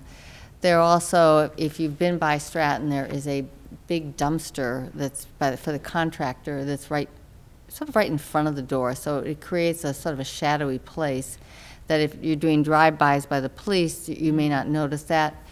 So that is going to be moved, but also there'll be lights there. The contractor is going to put some cameras in a couple of places so that we don't have this. What happened with the break-in is the same thing happened last time, and that was they got a hold of a fire extinguisher and sprayed the gym and the cafeteria, which we did not know until early Monday morning. And at 6 in the morning, making a decision about whether we're going to have school and whether we could manage everything that needed to be managed in order that there could be school. And I want to compliment the staff and that they were as flexible and as cheerful as possible in doing this. They really were quite amazing. And I'm calling the director of food services at 6:15 in the morning because this was key. Can you handle lunch? No problem, she said. And she did. They just did a remarkable job of doing bag lunches. So really kudos to the whole staff at Stratton for pulling together, because we know that it would be quite a burden for parents that they're not expecting it. It's one thing, snow's coming in, it's another something like this. But the key thing is also just making sure that we do more to secure this area. And I think it's a lesson, too, in terms of future constructions, that we really are going to have to invest in cameras and so forth. We're fairly certain that this was certainly an older student, high school or older, because of the size of the shoes. And we also have the fire extinguisher with fingerprints, and let me just leave it at that at this point. So that's where we are right now with that building. And I'll say some more about the new construction. I just want to add, I heard from a parent this morning that the librarian, her sweater had been covered with the material and stuff like that. She said it has never been that clean. The cleaning company did such a phenomenal job as well. Yes, kudos to ServPro. They came in and they were amazing. They cleaned the beams. Even if those of you know that Stratton Gym, there's a big ventilator area. They went into it. They cleaned everything out. It hasn't been that. It's remarkably clean. I heard from some parents at Stratton who were concerned that they didn't receive timely information about what had happened, and this was during the day on, I guess it was Monday, when it was found that there wasn't communication to the parents about the extent, what happened, what was why they were told that there wasn't going to be after-school care because there wasn't actually a place to hold it, but they weren't told what had happened in the school. And I don't know what their imaginations were running to, but they were quite concerned just with the deficit of information and stuff. So I think in the future, if at least a quick email of, you know, this is the damage and, or this is the type of damage and we have to clean it up, that apparently didn't get out to parents until fairly later in the day. I think it was that there had been vandalism. There had been vandalism, because I know that one out.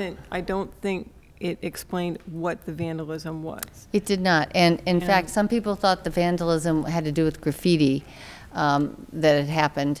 But yeah, I know that there was an alert, you know, a communication that went out because I organized it to go out that early that morning. But it's true, I think, and this is a learn for the future, that we need to assess more quickly whether after school can happen, because that communication did go out a little bit too late. Right. No, I wasn't saying that. I mean, that may be true also. But my point was that parents weren't told what had happened. I mean, even just an overview of there was fire extinguishers sprayed all around the school. They didn't know anything about what the they knew there was vandalism. They knew nothing more than that. And I don't know what they were worried there was, but they were worried. I think this has come up before, that adding detail can often be helpful, because the lack of detail in incidents creates vivid imaginations in anxious parents. And so more detail is just helpful, I think. Yeah. Well noted. Yeah. Okay. I did tour the new construction that's going on as well, and it's coming along quite well. I talked with the project manager, and he sees no problem in the timetable whatsoever. Picked up a couple things that I've reflected back to them, so that that was good that I did it that time, because there's things that sometimes, you know, you can see that other people might not see at the time. So we're going to work on a few things. But that is going along well. The Thompson timeline is going along well as also. I did get a note today from our OPM, our Owner's Project Manager, saying that Thompson is going to have some Saturday construction, and we're going to get a note out to the neighborhood in tomorrow, because in order to make up for some days that have been lost recently, that they're going to need to do some Saturdays. What I don't know before I send the note out is exactly how many Saturdays. So that note will go out tomorrow, but they do not anticipate a problem with the timeline either at this point. So I haven't been by there. What stage are we at? We should be at the stage of, they were going to do the area near the playgrounds. There was going to do some asphalting to create new pathways. That should have been done this week. I haven't been over to look myself, but then the site. We definitely want to get moving on the site preparation before the deep freeze comes in. Exactly so. There were some delays initially for some permitting, but that's all been cleared up, and we're going forward on that. In fact, not only are we going forward, but we're also thinking about furniture. So we've had some emails in the last days about how much furniture we need to order, so getting that going as well. So that's pretty much what's happening with Thompson. With Gibbs, likewise, a lot of planning. In fact, a lot of work that we've been doing, even internally. We spent a lot, Allison, Elmer, and I spent a lot of time today, and Laura's been involved as well, is really looking at these floor plans just to make sure that we're getting, you know, the right sizing for all of our programs, and the adjacencies that we need and so forth. So we are moving quite well on that. It's staying on schedule. I think we do need to schedule an event where parents can come, and we certainly want teachers too as well, to see where we are, but we're not quite there. So it may be more delayed than I thought. Our next meeting is going to be on Monday, and I don't know if we're going to be able to squeeze it in before the holidays. So it may have to wait till after the holidays to do those public comments. But we have to, it'll have to be soon because we have to stay on our schedule. Yeah. We have a very set schedule on that. All right. In high school. The high school, we've completed all the reports that we need to complete. We will be continuing to meet with MSBA regarding enrollment design numbers, and that will be taking place this month. One thing I've learned, I think since we talked about it, maybe not, but that the January meeting has been canceled for MSBA. So I talked with our liaisons, and she said that assuming we get all this done, which I expect that we'll have no issue on that. It'll probably be mid-February when the vote is presented to the board for us to go into the feasibility study. So that's the earliest, is mid-February for that. Great. She suggested March, but I think that the town manager and I have a strong preference for February moving forward. Our eligibility period doesn't actually end until March, so this will be a little bit an aggressive schedule relative to that module. So we're doing well in all the buildings. Great, thanks. And one of the things we will be beginning to do is start planning committees at Odison with respect to the Gibbs. So we'll talk more about that at another time. So a couple of other things. One is the enrollment, and you have the most recent chart, which our total number for the district is 5,524. So that's as of December 2nd. The interesting thing is that we just received this week, maybe it was last week, end of last week, our certified copy of our October 1 numbers. And we will get that to you in Nova so you can see it. But it's exactly this number. Oh, really? So in the last 2 weeks, even though we've had, I know we've had Yeah. move-ins, because I've had principals tell me we must have had an equal number of people leave because the number has stayed the same in the last 2 weeks, so. But still, we're over 5,500 students. Yep. And that represents what kind of increase from last year? I have to do the numbers, but somewhere between 4 and 4.5%. Right. Yeah, so it's up there. We received really great news this week. I don't know if you recall that we applied for Safe and Supportive Schools grant. Well, we received it. Not only did we receive it, we received the largest grant in the state. And this money is to, it's a planning grant, and as you know, one of our district goals is the looking at all of the different ways we support students in our schools, and looking at what we need to first of all identify where we are, and then to do some planning about where we need to go. And this grant will help us in that, in addition to the money that AEF will also be providing us. So this was terrific news, and I want to thank all the people who were part of this, which was pretty much it was led by Julie Dunn, but the whole administrative team pitched in to get this grant written. So is there a focus on social and emotional issues? Yes. Okay. Yes, it's for the Safe and Supportive Schools. Yeah. It's a planning grant. It's not an implementation grant. All right. So we expect to see, you'll see the report of what gets accomplished, but then you'll also see what some of the actions are, which will certainly be part of our district goals for next year. And then, what else was it? Last night, we participated with Vision 2020 on a really interesting community talk. And Mr. Carden was there, and Dr. Seuss was there as well. And Vision 2020 is working with the school district to increase community conversations about our schools and the future of the schools in Arlington.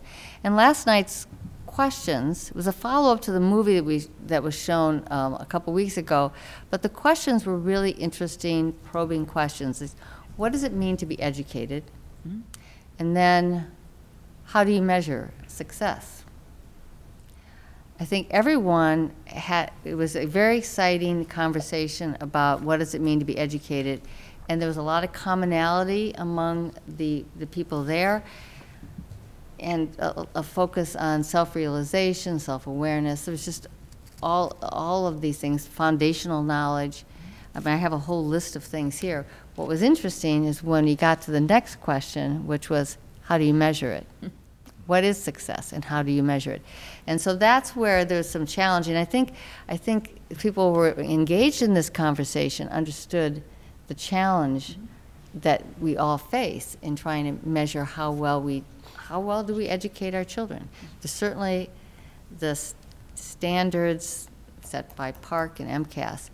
But in our district, we measure success in so many ways, in little ways, in large ways. And one example I gave last night is even just in the Tools of the Mind program, our students at this point in the year are making weekly goals. They're writing the goals out on Monday, what they want to do by the end of the week, and then they see if they've accomplished their goals. So it's very tangible kind of work. We certainly do goals at all levels of the district, but we measure success in so many different ways here in terms of the awards, attendance. We were talking about suspensions, the implementation of the curriculum, of course, standardized tests, of course, but while that's important, we look at it in many ways. The performances our students do in art and music and drama. So it's a conversation that's going to continue, and I hope other people will join in as we go through the year. And the next event is going to be in January, in which we're going to talk, Laura and curriculum leaders are going to talk about some of the initiatives in the district. And I know you two might want to comment, but there's one more thing that's related to this I want to mention tonight, because you both were there. Yeah. So I just want to say that one of the things I think is really difficult for parents is who want something more. They just want bigger, better, more, is to really get a handle on what is happening in the district. And so I think that that's why this January meeting will be especially helpful to sort of figure out, okay, I think this is what is great, and we want more of that, rather than I just want something more, and not really having a clear idea of what they're pushing for. So I know I actually pushed to have them bring you in and have them bring other people in, and I'm glad they're doing that, and I think that's going to really sort of shape the conversation, which has gone on. The conversation has been very interesting so far, but I think it needs direction, and I think that's going to be really helpful. Yep, it was a good group. There actually were people that weren't parents, also just community members. So it was an interesting cross-section, and they had a group of facilitators which were very helpful in focusing the groups on, we split up into groups on sort of tackling some of these harder issues as far as measurement, as not just the more amorphous. We want, more social emotional learning. Right. So I think it was a good conversation.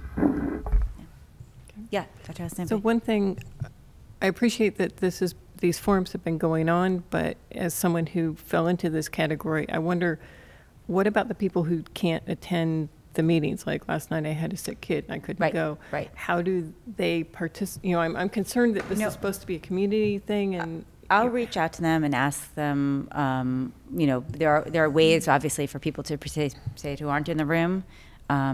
It's going to require work, so I'm not, but let me reach out to them and see what their thoughts are on that issue. Yeah.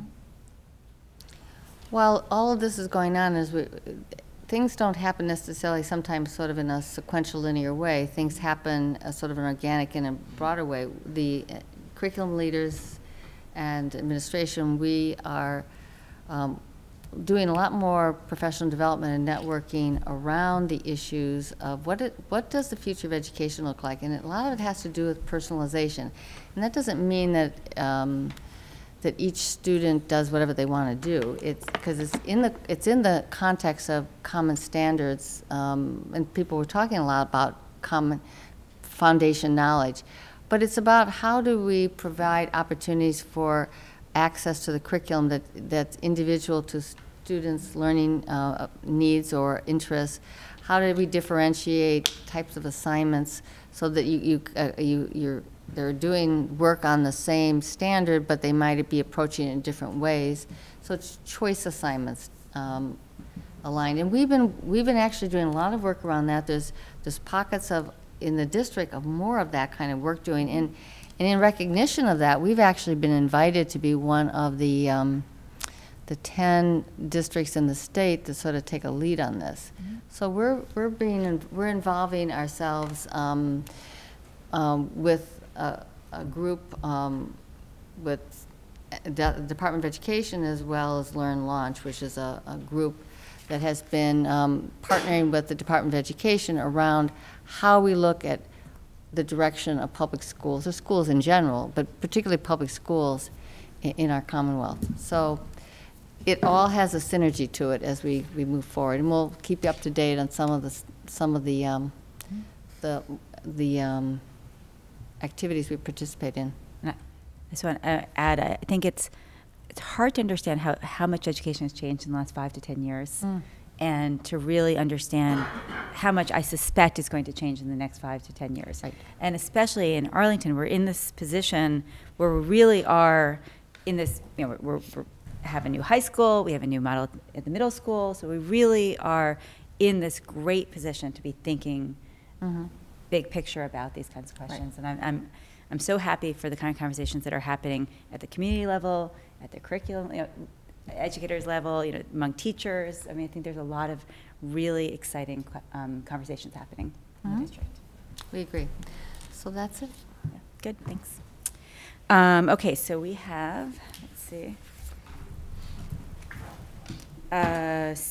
consent agenda. All items listed with an asterisk are considered to be routine and will be enacted by one motion. There'll be no separate discussion of these items unless a member of the committee so requests, in which event the item will be considered in its normal sequence. Approval of warrant 17075, total warrant amount $537,329.75, dated November 10th, 2016, and warrant number 17082, total warrant amount $617,834.48, dated November 22nd, 2016. So a vote, is that? In the minutes? Yes, so moved. Minutes, so moved. Second. Oh, I'm sorry. Approval of minutes, school committee regular minutes, November 10th, 2016. Okay, so moved by Mr. Hayner, seconded by Dr. Allison Ampe. All in favor, say aye. Aye. Aye. Okay, it's unanimous. Okay, so we have a first reading of policy. Right. Can we talk about that? Yes. It's teaching about alcohol, tobacco, and drugs. You have a copy. This is recommended by MASC. We decided as a group to remove, and it's on your copy, in second to last paragraph, the third and fourth words. We checked with council. Council had no problem with that. Okay. Any discussion, comments? If I might just add one other thing. Down below, it says cross-references, and I apologize, I just checked it. JICH, drug and alcohol use by students. We do not have one as such. Okay. Going forward, we will. Okay, so that is a reference to... So I'm gonna, just, when we go back, make that adjustment to that. Okay, so this is only first read, though, so right. we're not voting on this yet. Yeah. Well, if there's any input from the rest of the committee, I'd be happy to take it. I just want to make, this isn't changing anything we're doing now. No. In terms of our practice, it's not adding anything to the. No, Okay. this is the state recommended that we have this policy. MASC is a quality. We went through it thought about removing that instructional material thing. We checked it with Rebecca. She said it was fine. So it doesn't make them do anything else? Nope, No, nope, absolutely That's not. all I wanted to check on. Thank you. That's our first question on all new Yeah, policies. no, I knew you were asking, but I just wanted to make sure it was asked. Okay, thank you. Okay, so this is for first read, and so by the next read, we'll have that policy, is that right? The JI, whatever? No, we won't have that Won't one have as that yet, one. but I'll put a reference on the document that will be forthcoming. Okay. So that if anybody- Can we vote for it at that point if it's a cross-reference to something we don't have? It's not great form, but I don't Great see a form. problem with I, doing it. I can remove it, and then we'll have to put an addendum I know, in to I know, put I it know, in and that would be later. annoying. I'd Yeah, I'd yeah. rather just Okay. state that it's forthcoming. Okay. Okay. Okay. Okay, subcommittee and liaison reports. Budget. So, budget met on Monday, and you heard a lot of what our discussion was. First, the outlook for the FY18 budget, which is not as happy as we would like. And second, we took care of the approval of the budget transfer to address the concerns that were raised. And we'll be meeting again on the 10th of January at 6 p.m. here. Okay, great. Community relations, Ms. Starks is not here. I can say that we had our first ever office hours. First ever, maybe we've had it before, but first since I've been on the committee. At Kickstand this weekend, nobody showed up, but several people stopped and thanked us for having the office hours, even though they didn't come to the office hours. So in terms of public relations, it was a positive thing. I also think that if we choose to do this going forward, that we will advertise it more thoroughly, and we really didn't do that much advertising yet. I think Cindy wants to be here for the vote on this, which she wants to suggest a schedule for this year as a trial basis. And the goal would be for each member to commit to 2 of these for the year, and we'll just see how it goes. If it doesn't work, we don't have to do it next year, but we'll just see it. Yes, Mr. Just a Hanna? suggestion through the chair, would you ask her to submit beforehand a doodle or whatever for us to sign up Yes. ahead of time so that we can pass on it? Yes, I think she wants to give us a list of dates for us to approve, but we don't actually we're not committing now, sort of when because we want to allow for the possibility of substitutions. Right. We can keep this informal about, yes, I can do this one. Oh no, I can't. Can somebody else cover for me? Type of thing. So yeah. Okay, district accountability, curriculum instruction and assessment, Mr. Schlickman? We will be meeting next Monday. It should be a Oh, yes. fun meeting. Yeah, come on down.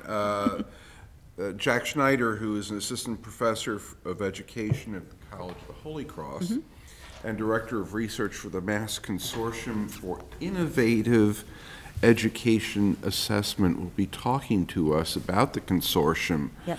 And talking about what the consortium is looking to do and whether, engaging in a conversation with us as to what the requirements for being involved might be, and so we can think about, do we want to play with them or not?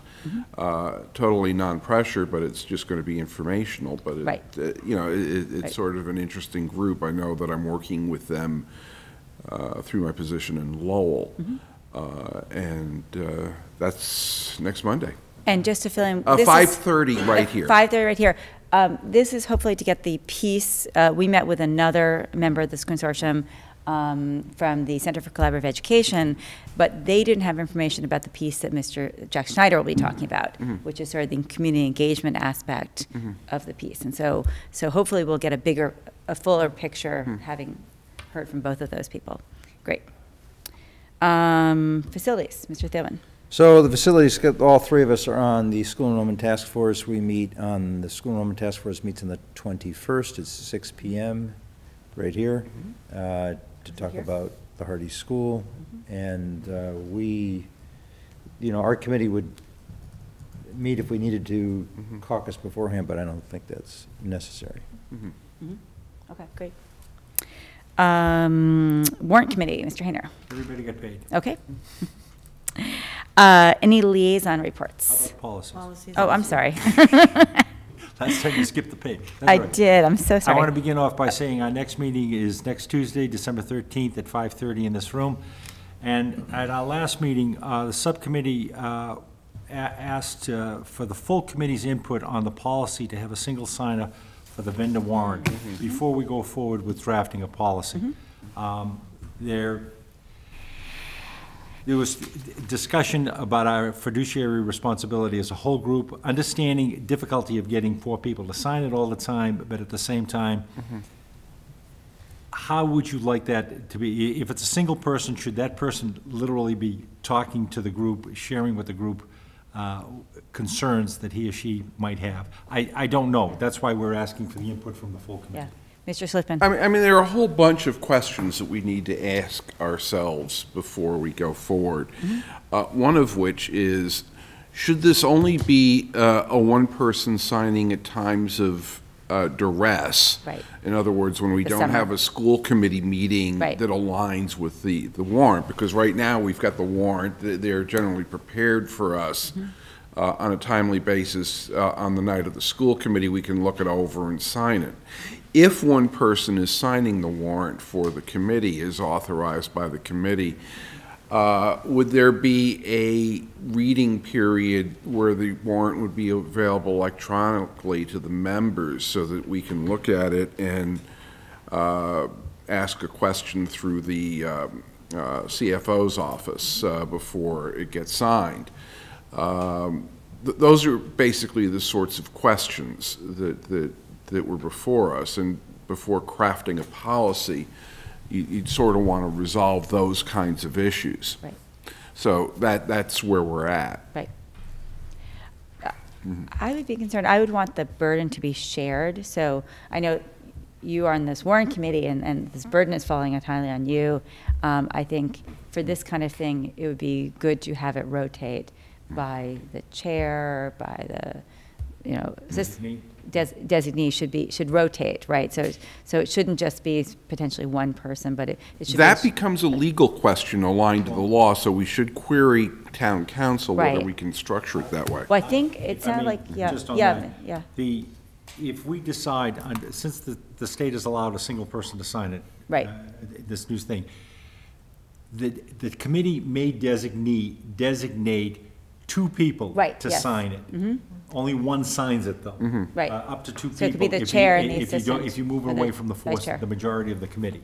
Right. So, I mean, right now, the payroll warrant, the chair still has that authority Right. to do it. I'm doing it. Right. When I was away, Right. the chair took it over, so there was no problem with that. And that stays with anything. The vice chair can always sign for the chair. Right. I think. But I think the issue that Mr. Schlickman brought up, is this going to be an all-time deal, or should it be just in times when the full committee doesn't meet? So I think that's a thing to craft to go with it. I'd be in favor of it just in times when the school committee doesn't meet. I mean, that this is kind of, this is to deal with the summer problem, right? Yep. That where we're, half is our on vacation, Yeah. it's just really, We also it's just tricky. had 4 weeks between committee meetings. Right. So that would have been an opportunity. We had, because we had to we had a chase to get 4 situation, people. yeah, right. We had to right, come chasing in here the day before Thanksgiving. Right, right. Yeah. Well, it sounds like it's, I can people bring a draft dealing with that piece. Yeah. yeah, it sounds like there's enough interest in pursuing the question of it. Okay. Does that sound right? I mean, talk about Yeah. policies and procedures, and then. Right. Yeah, Yeah. yeah. That's a good start to get that piece. We can begin with a draft. Okay. I'll bring a draft to you folks for next. No, that's good. Thank you. Great. Okay. I think I've had everyone, yes. Oh, sorry. I saw the school enrollment, that's why I slipped over. Sorry about that. Yeah, that confused. But you address that. Yes, with the okay. Liaison reports then. Yes, Mr. Hayner. Irving Town Building Committee met the other night. Dr. Bodie talked mainly about it. Thompson, Stratton, and Gibbs are all on schedule to complete it on time. Great. That's all I got to say about that. Excellent. Other liaison reports? Any announcements? Yes, Mr. Hayner. Today, the Stratton third grade students met at Town Hall for a mock town meeting. I wish to commend publicly the 3 third grade teachers. They did a phenomenal job organizing these students. They came in, they followed all the procedures. I had one gentleman come up to me before we got started, and he greeted me with, "Good morning, Mr. Moderator." They were a little bit nervous, but 59 of them came there. They had 3 articles, one to remove alcohol from the town completely. One student got up and made the statement that people are still going to use it, they will go out of town, and we will lose the taxes. That article failed. Third grade. Hooray. Third grade. Very astute. Amazing. The second article was to build a park and a public garden in town. It passed by 2 votes, and that passed. The third one, which we all the adults thought was going to pass resoundingly, was to have a public swimming pool.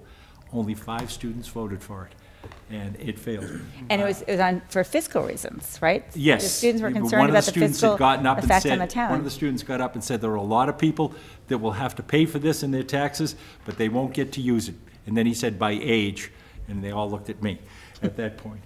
But the teachers did a wonderful job in the etiquette and stuff, and I am really proud of the students, and we had a lot of parents there, and it was a wonderful time. And I have to say, you're amazing for doing this with the students. I mean, it's really... It's the kids and the teachers that do it, truly. But it's really a great blessing. Thank you. Yeah. Any other announcements? Future agenda items, anything we want to see on the agenda that we know of right now? Okay. So we're going to go into executive session to conduct strategy sessions in preparation for negotiations with union and or non-union personnel or contract negotiations with union and or non-union in which if held in an open meeting may have a detrimental effect. To conduct strategy with respect to collective bargaining or litigation in which if held in an open meeting may have a detrimental effect. Collective bargaining may also be conducted. To enter 02-16 grievance dated 10/14/2016 for Addison Middle School guidance counselor caseload to comply with the provisions of any general or special law to protect confidentiality, a personal matter, and to discuss strategy with respect to collective bargaining or litigation, and or to conduct strategy sessions in preparation for negotiations with union and or non-union personnel. Vote to approve the following school committee executive session minutes, Thursday, November 10th, 2016. Roll call. Mr. Cardin? Yes. We need a motion, I'm sorry. So moved. A motion by Mr. Hayner, seconded by Mr. Schlickman. Are we coming out? Do we need to for this? No. Vote the minutes. For the No. grievance, do we need to? No. We don't need to come out. Okay, so we're not coming out of executive session. Okay. Good. Okay. Roll call, Mr. Cardin. Yes. Yes. Yes. Yes. Yes. Yes. Yes. Good.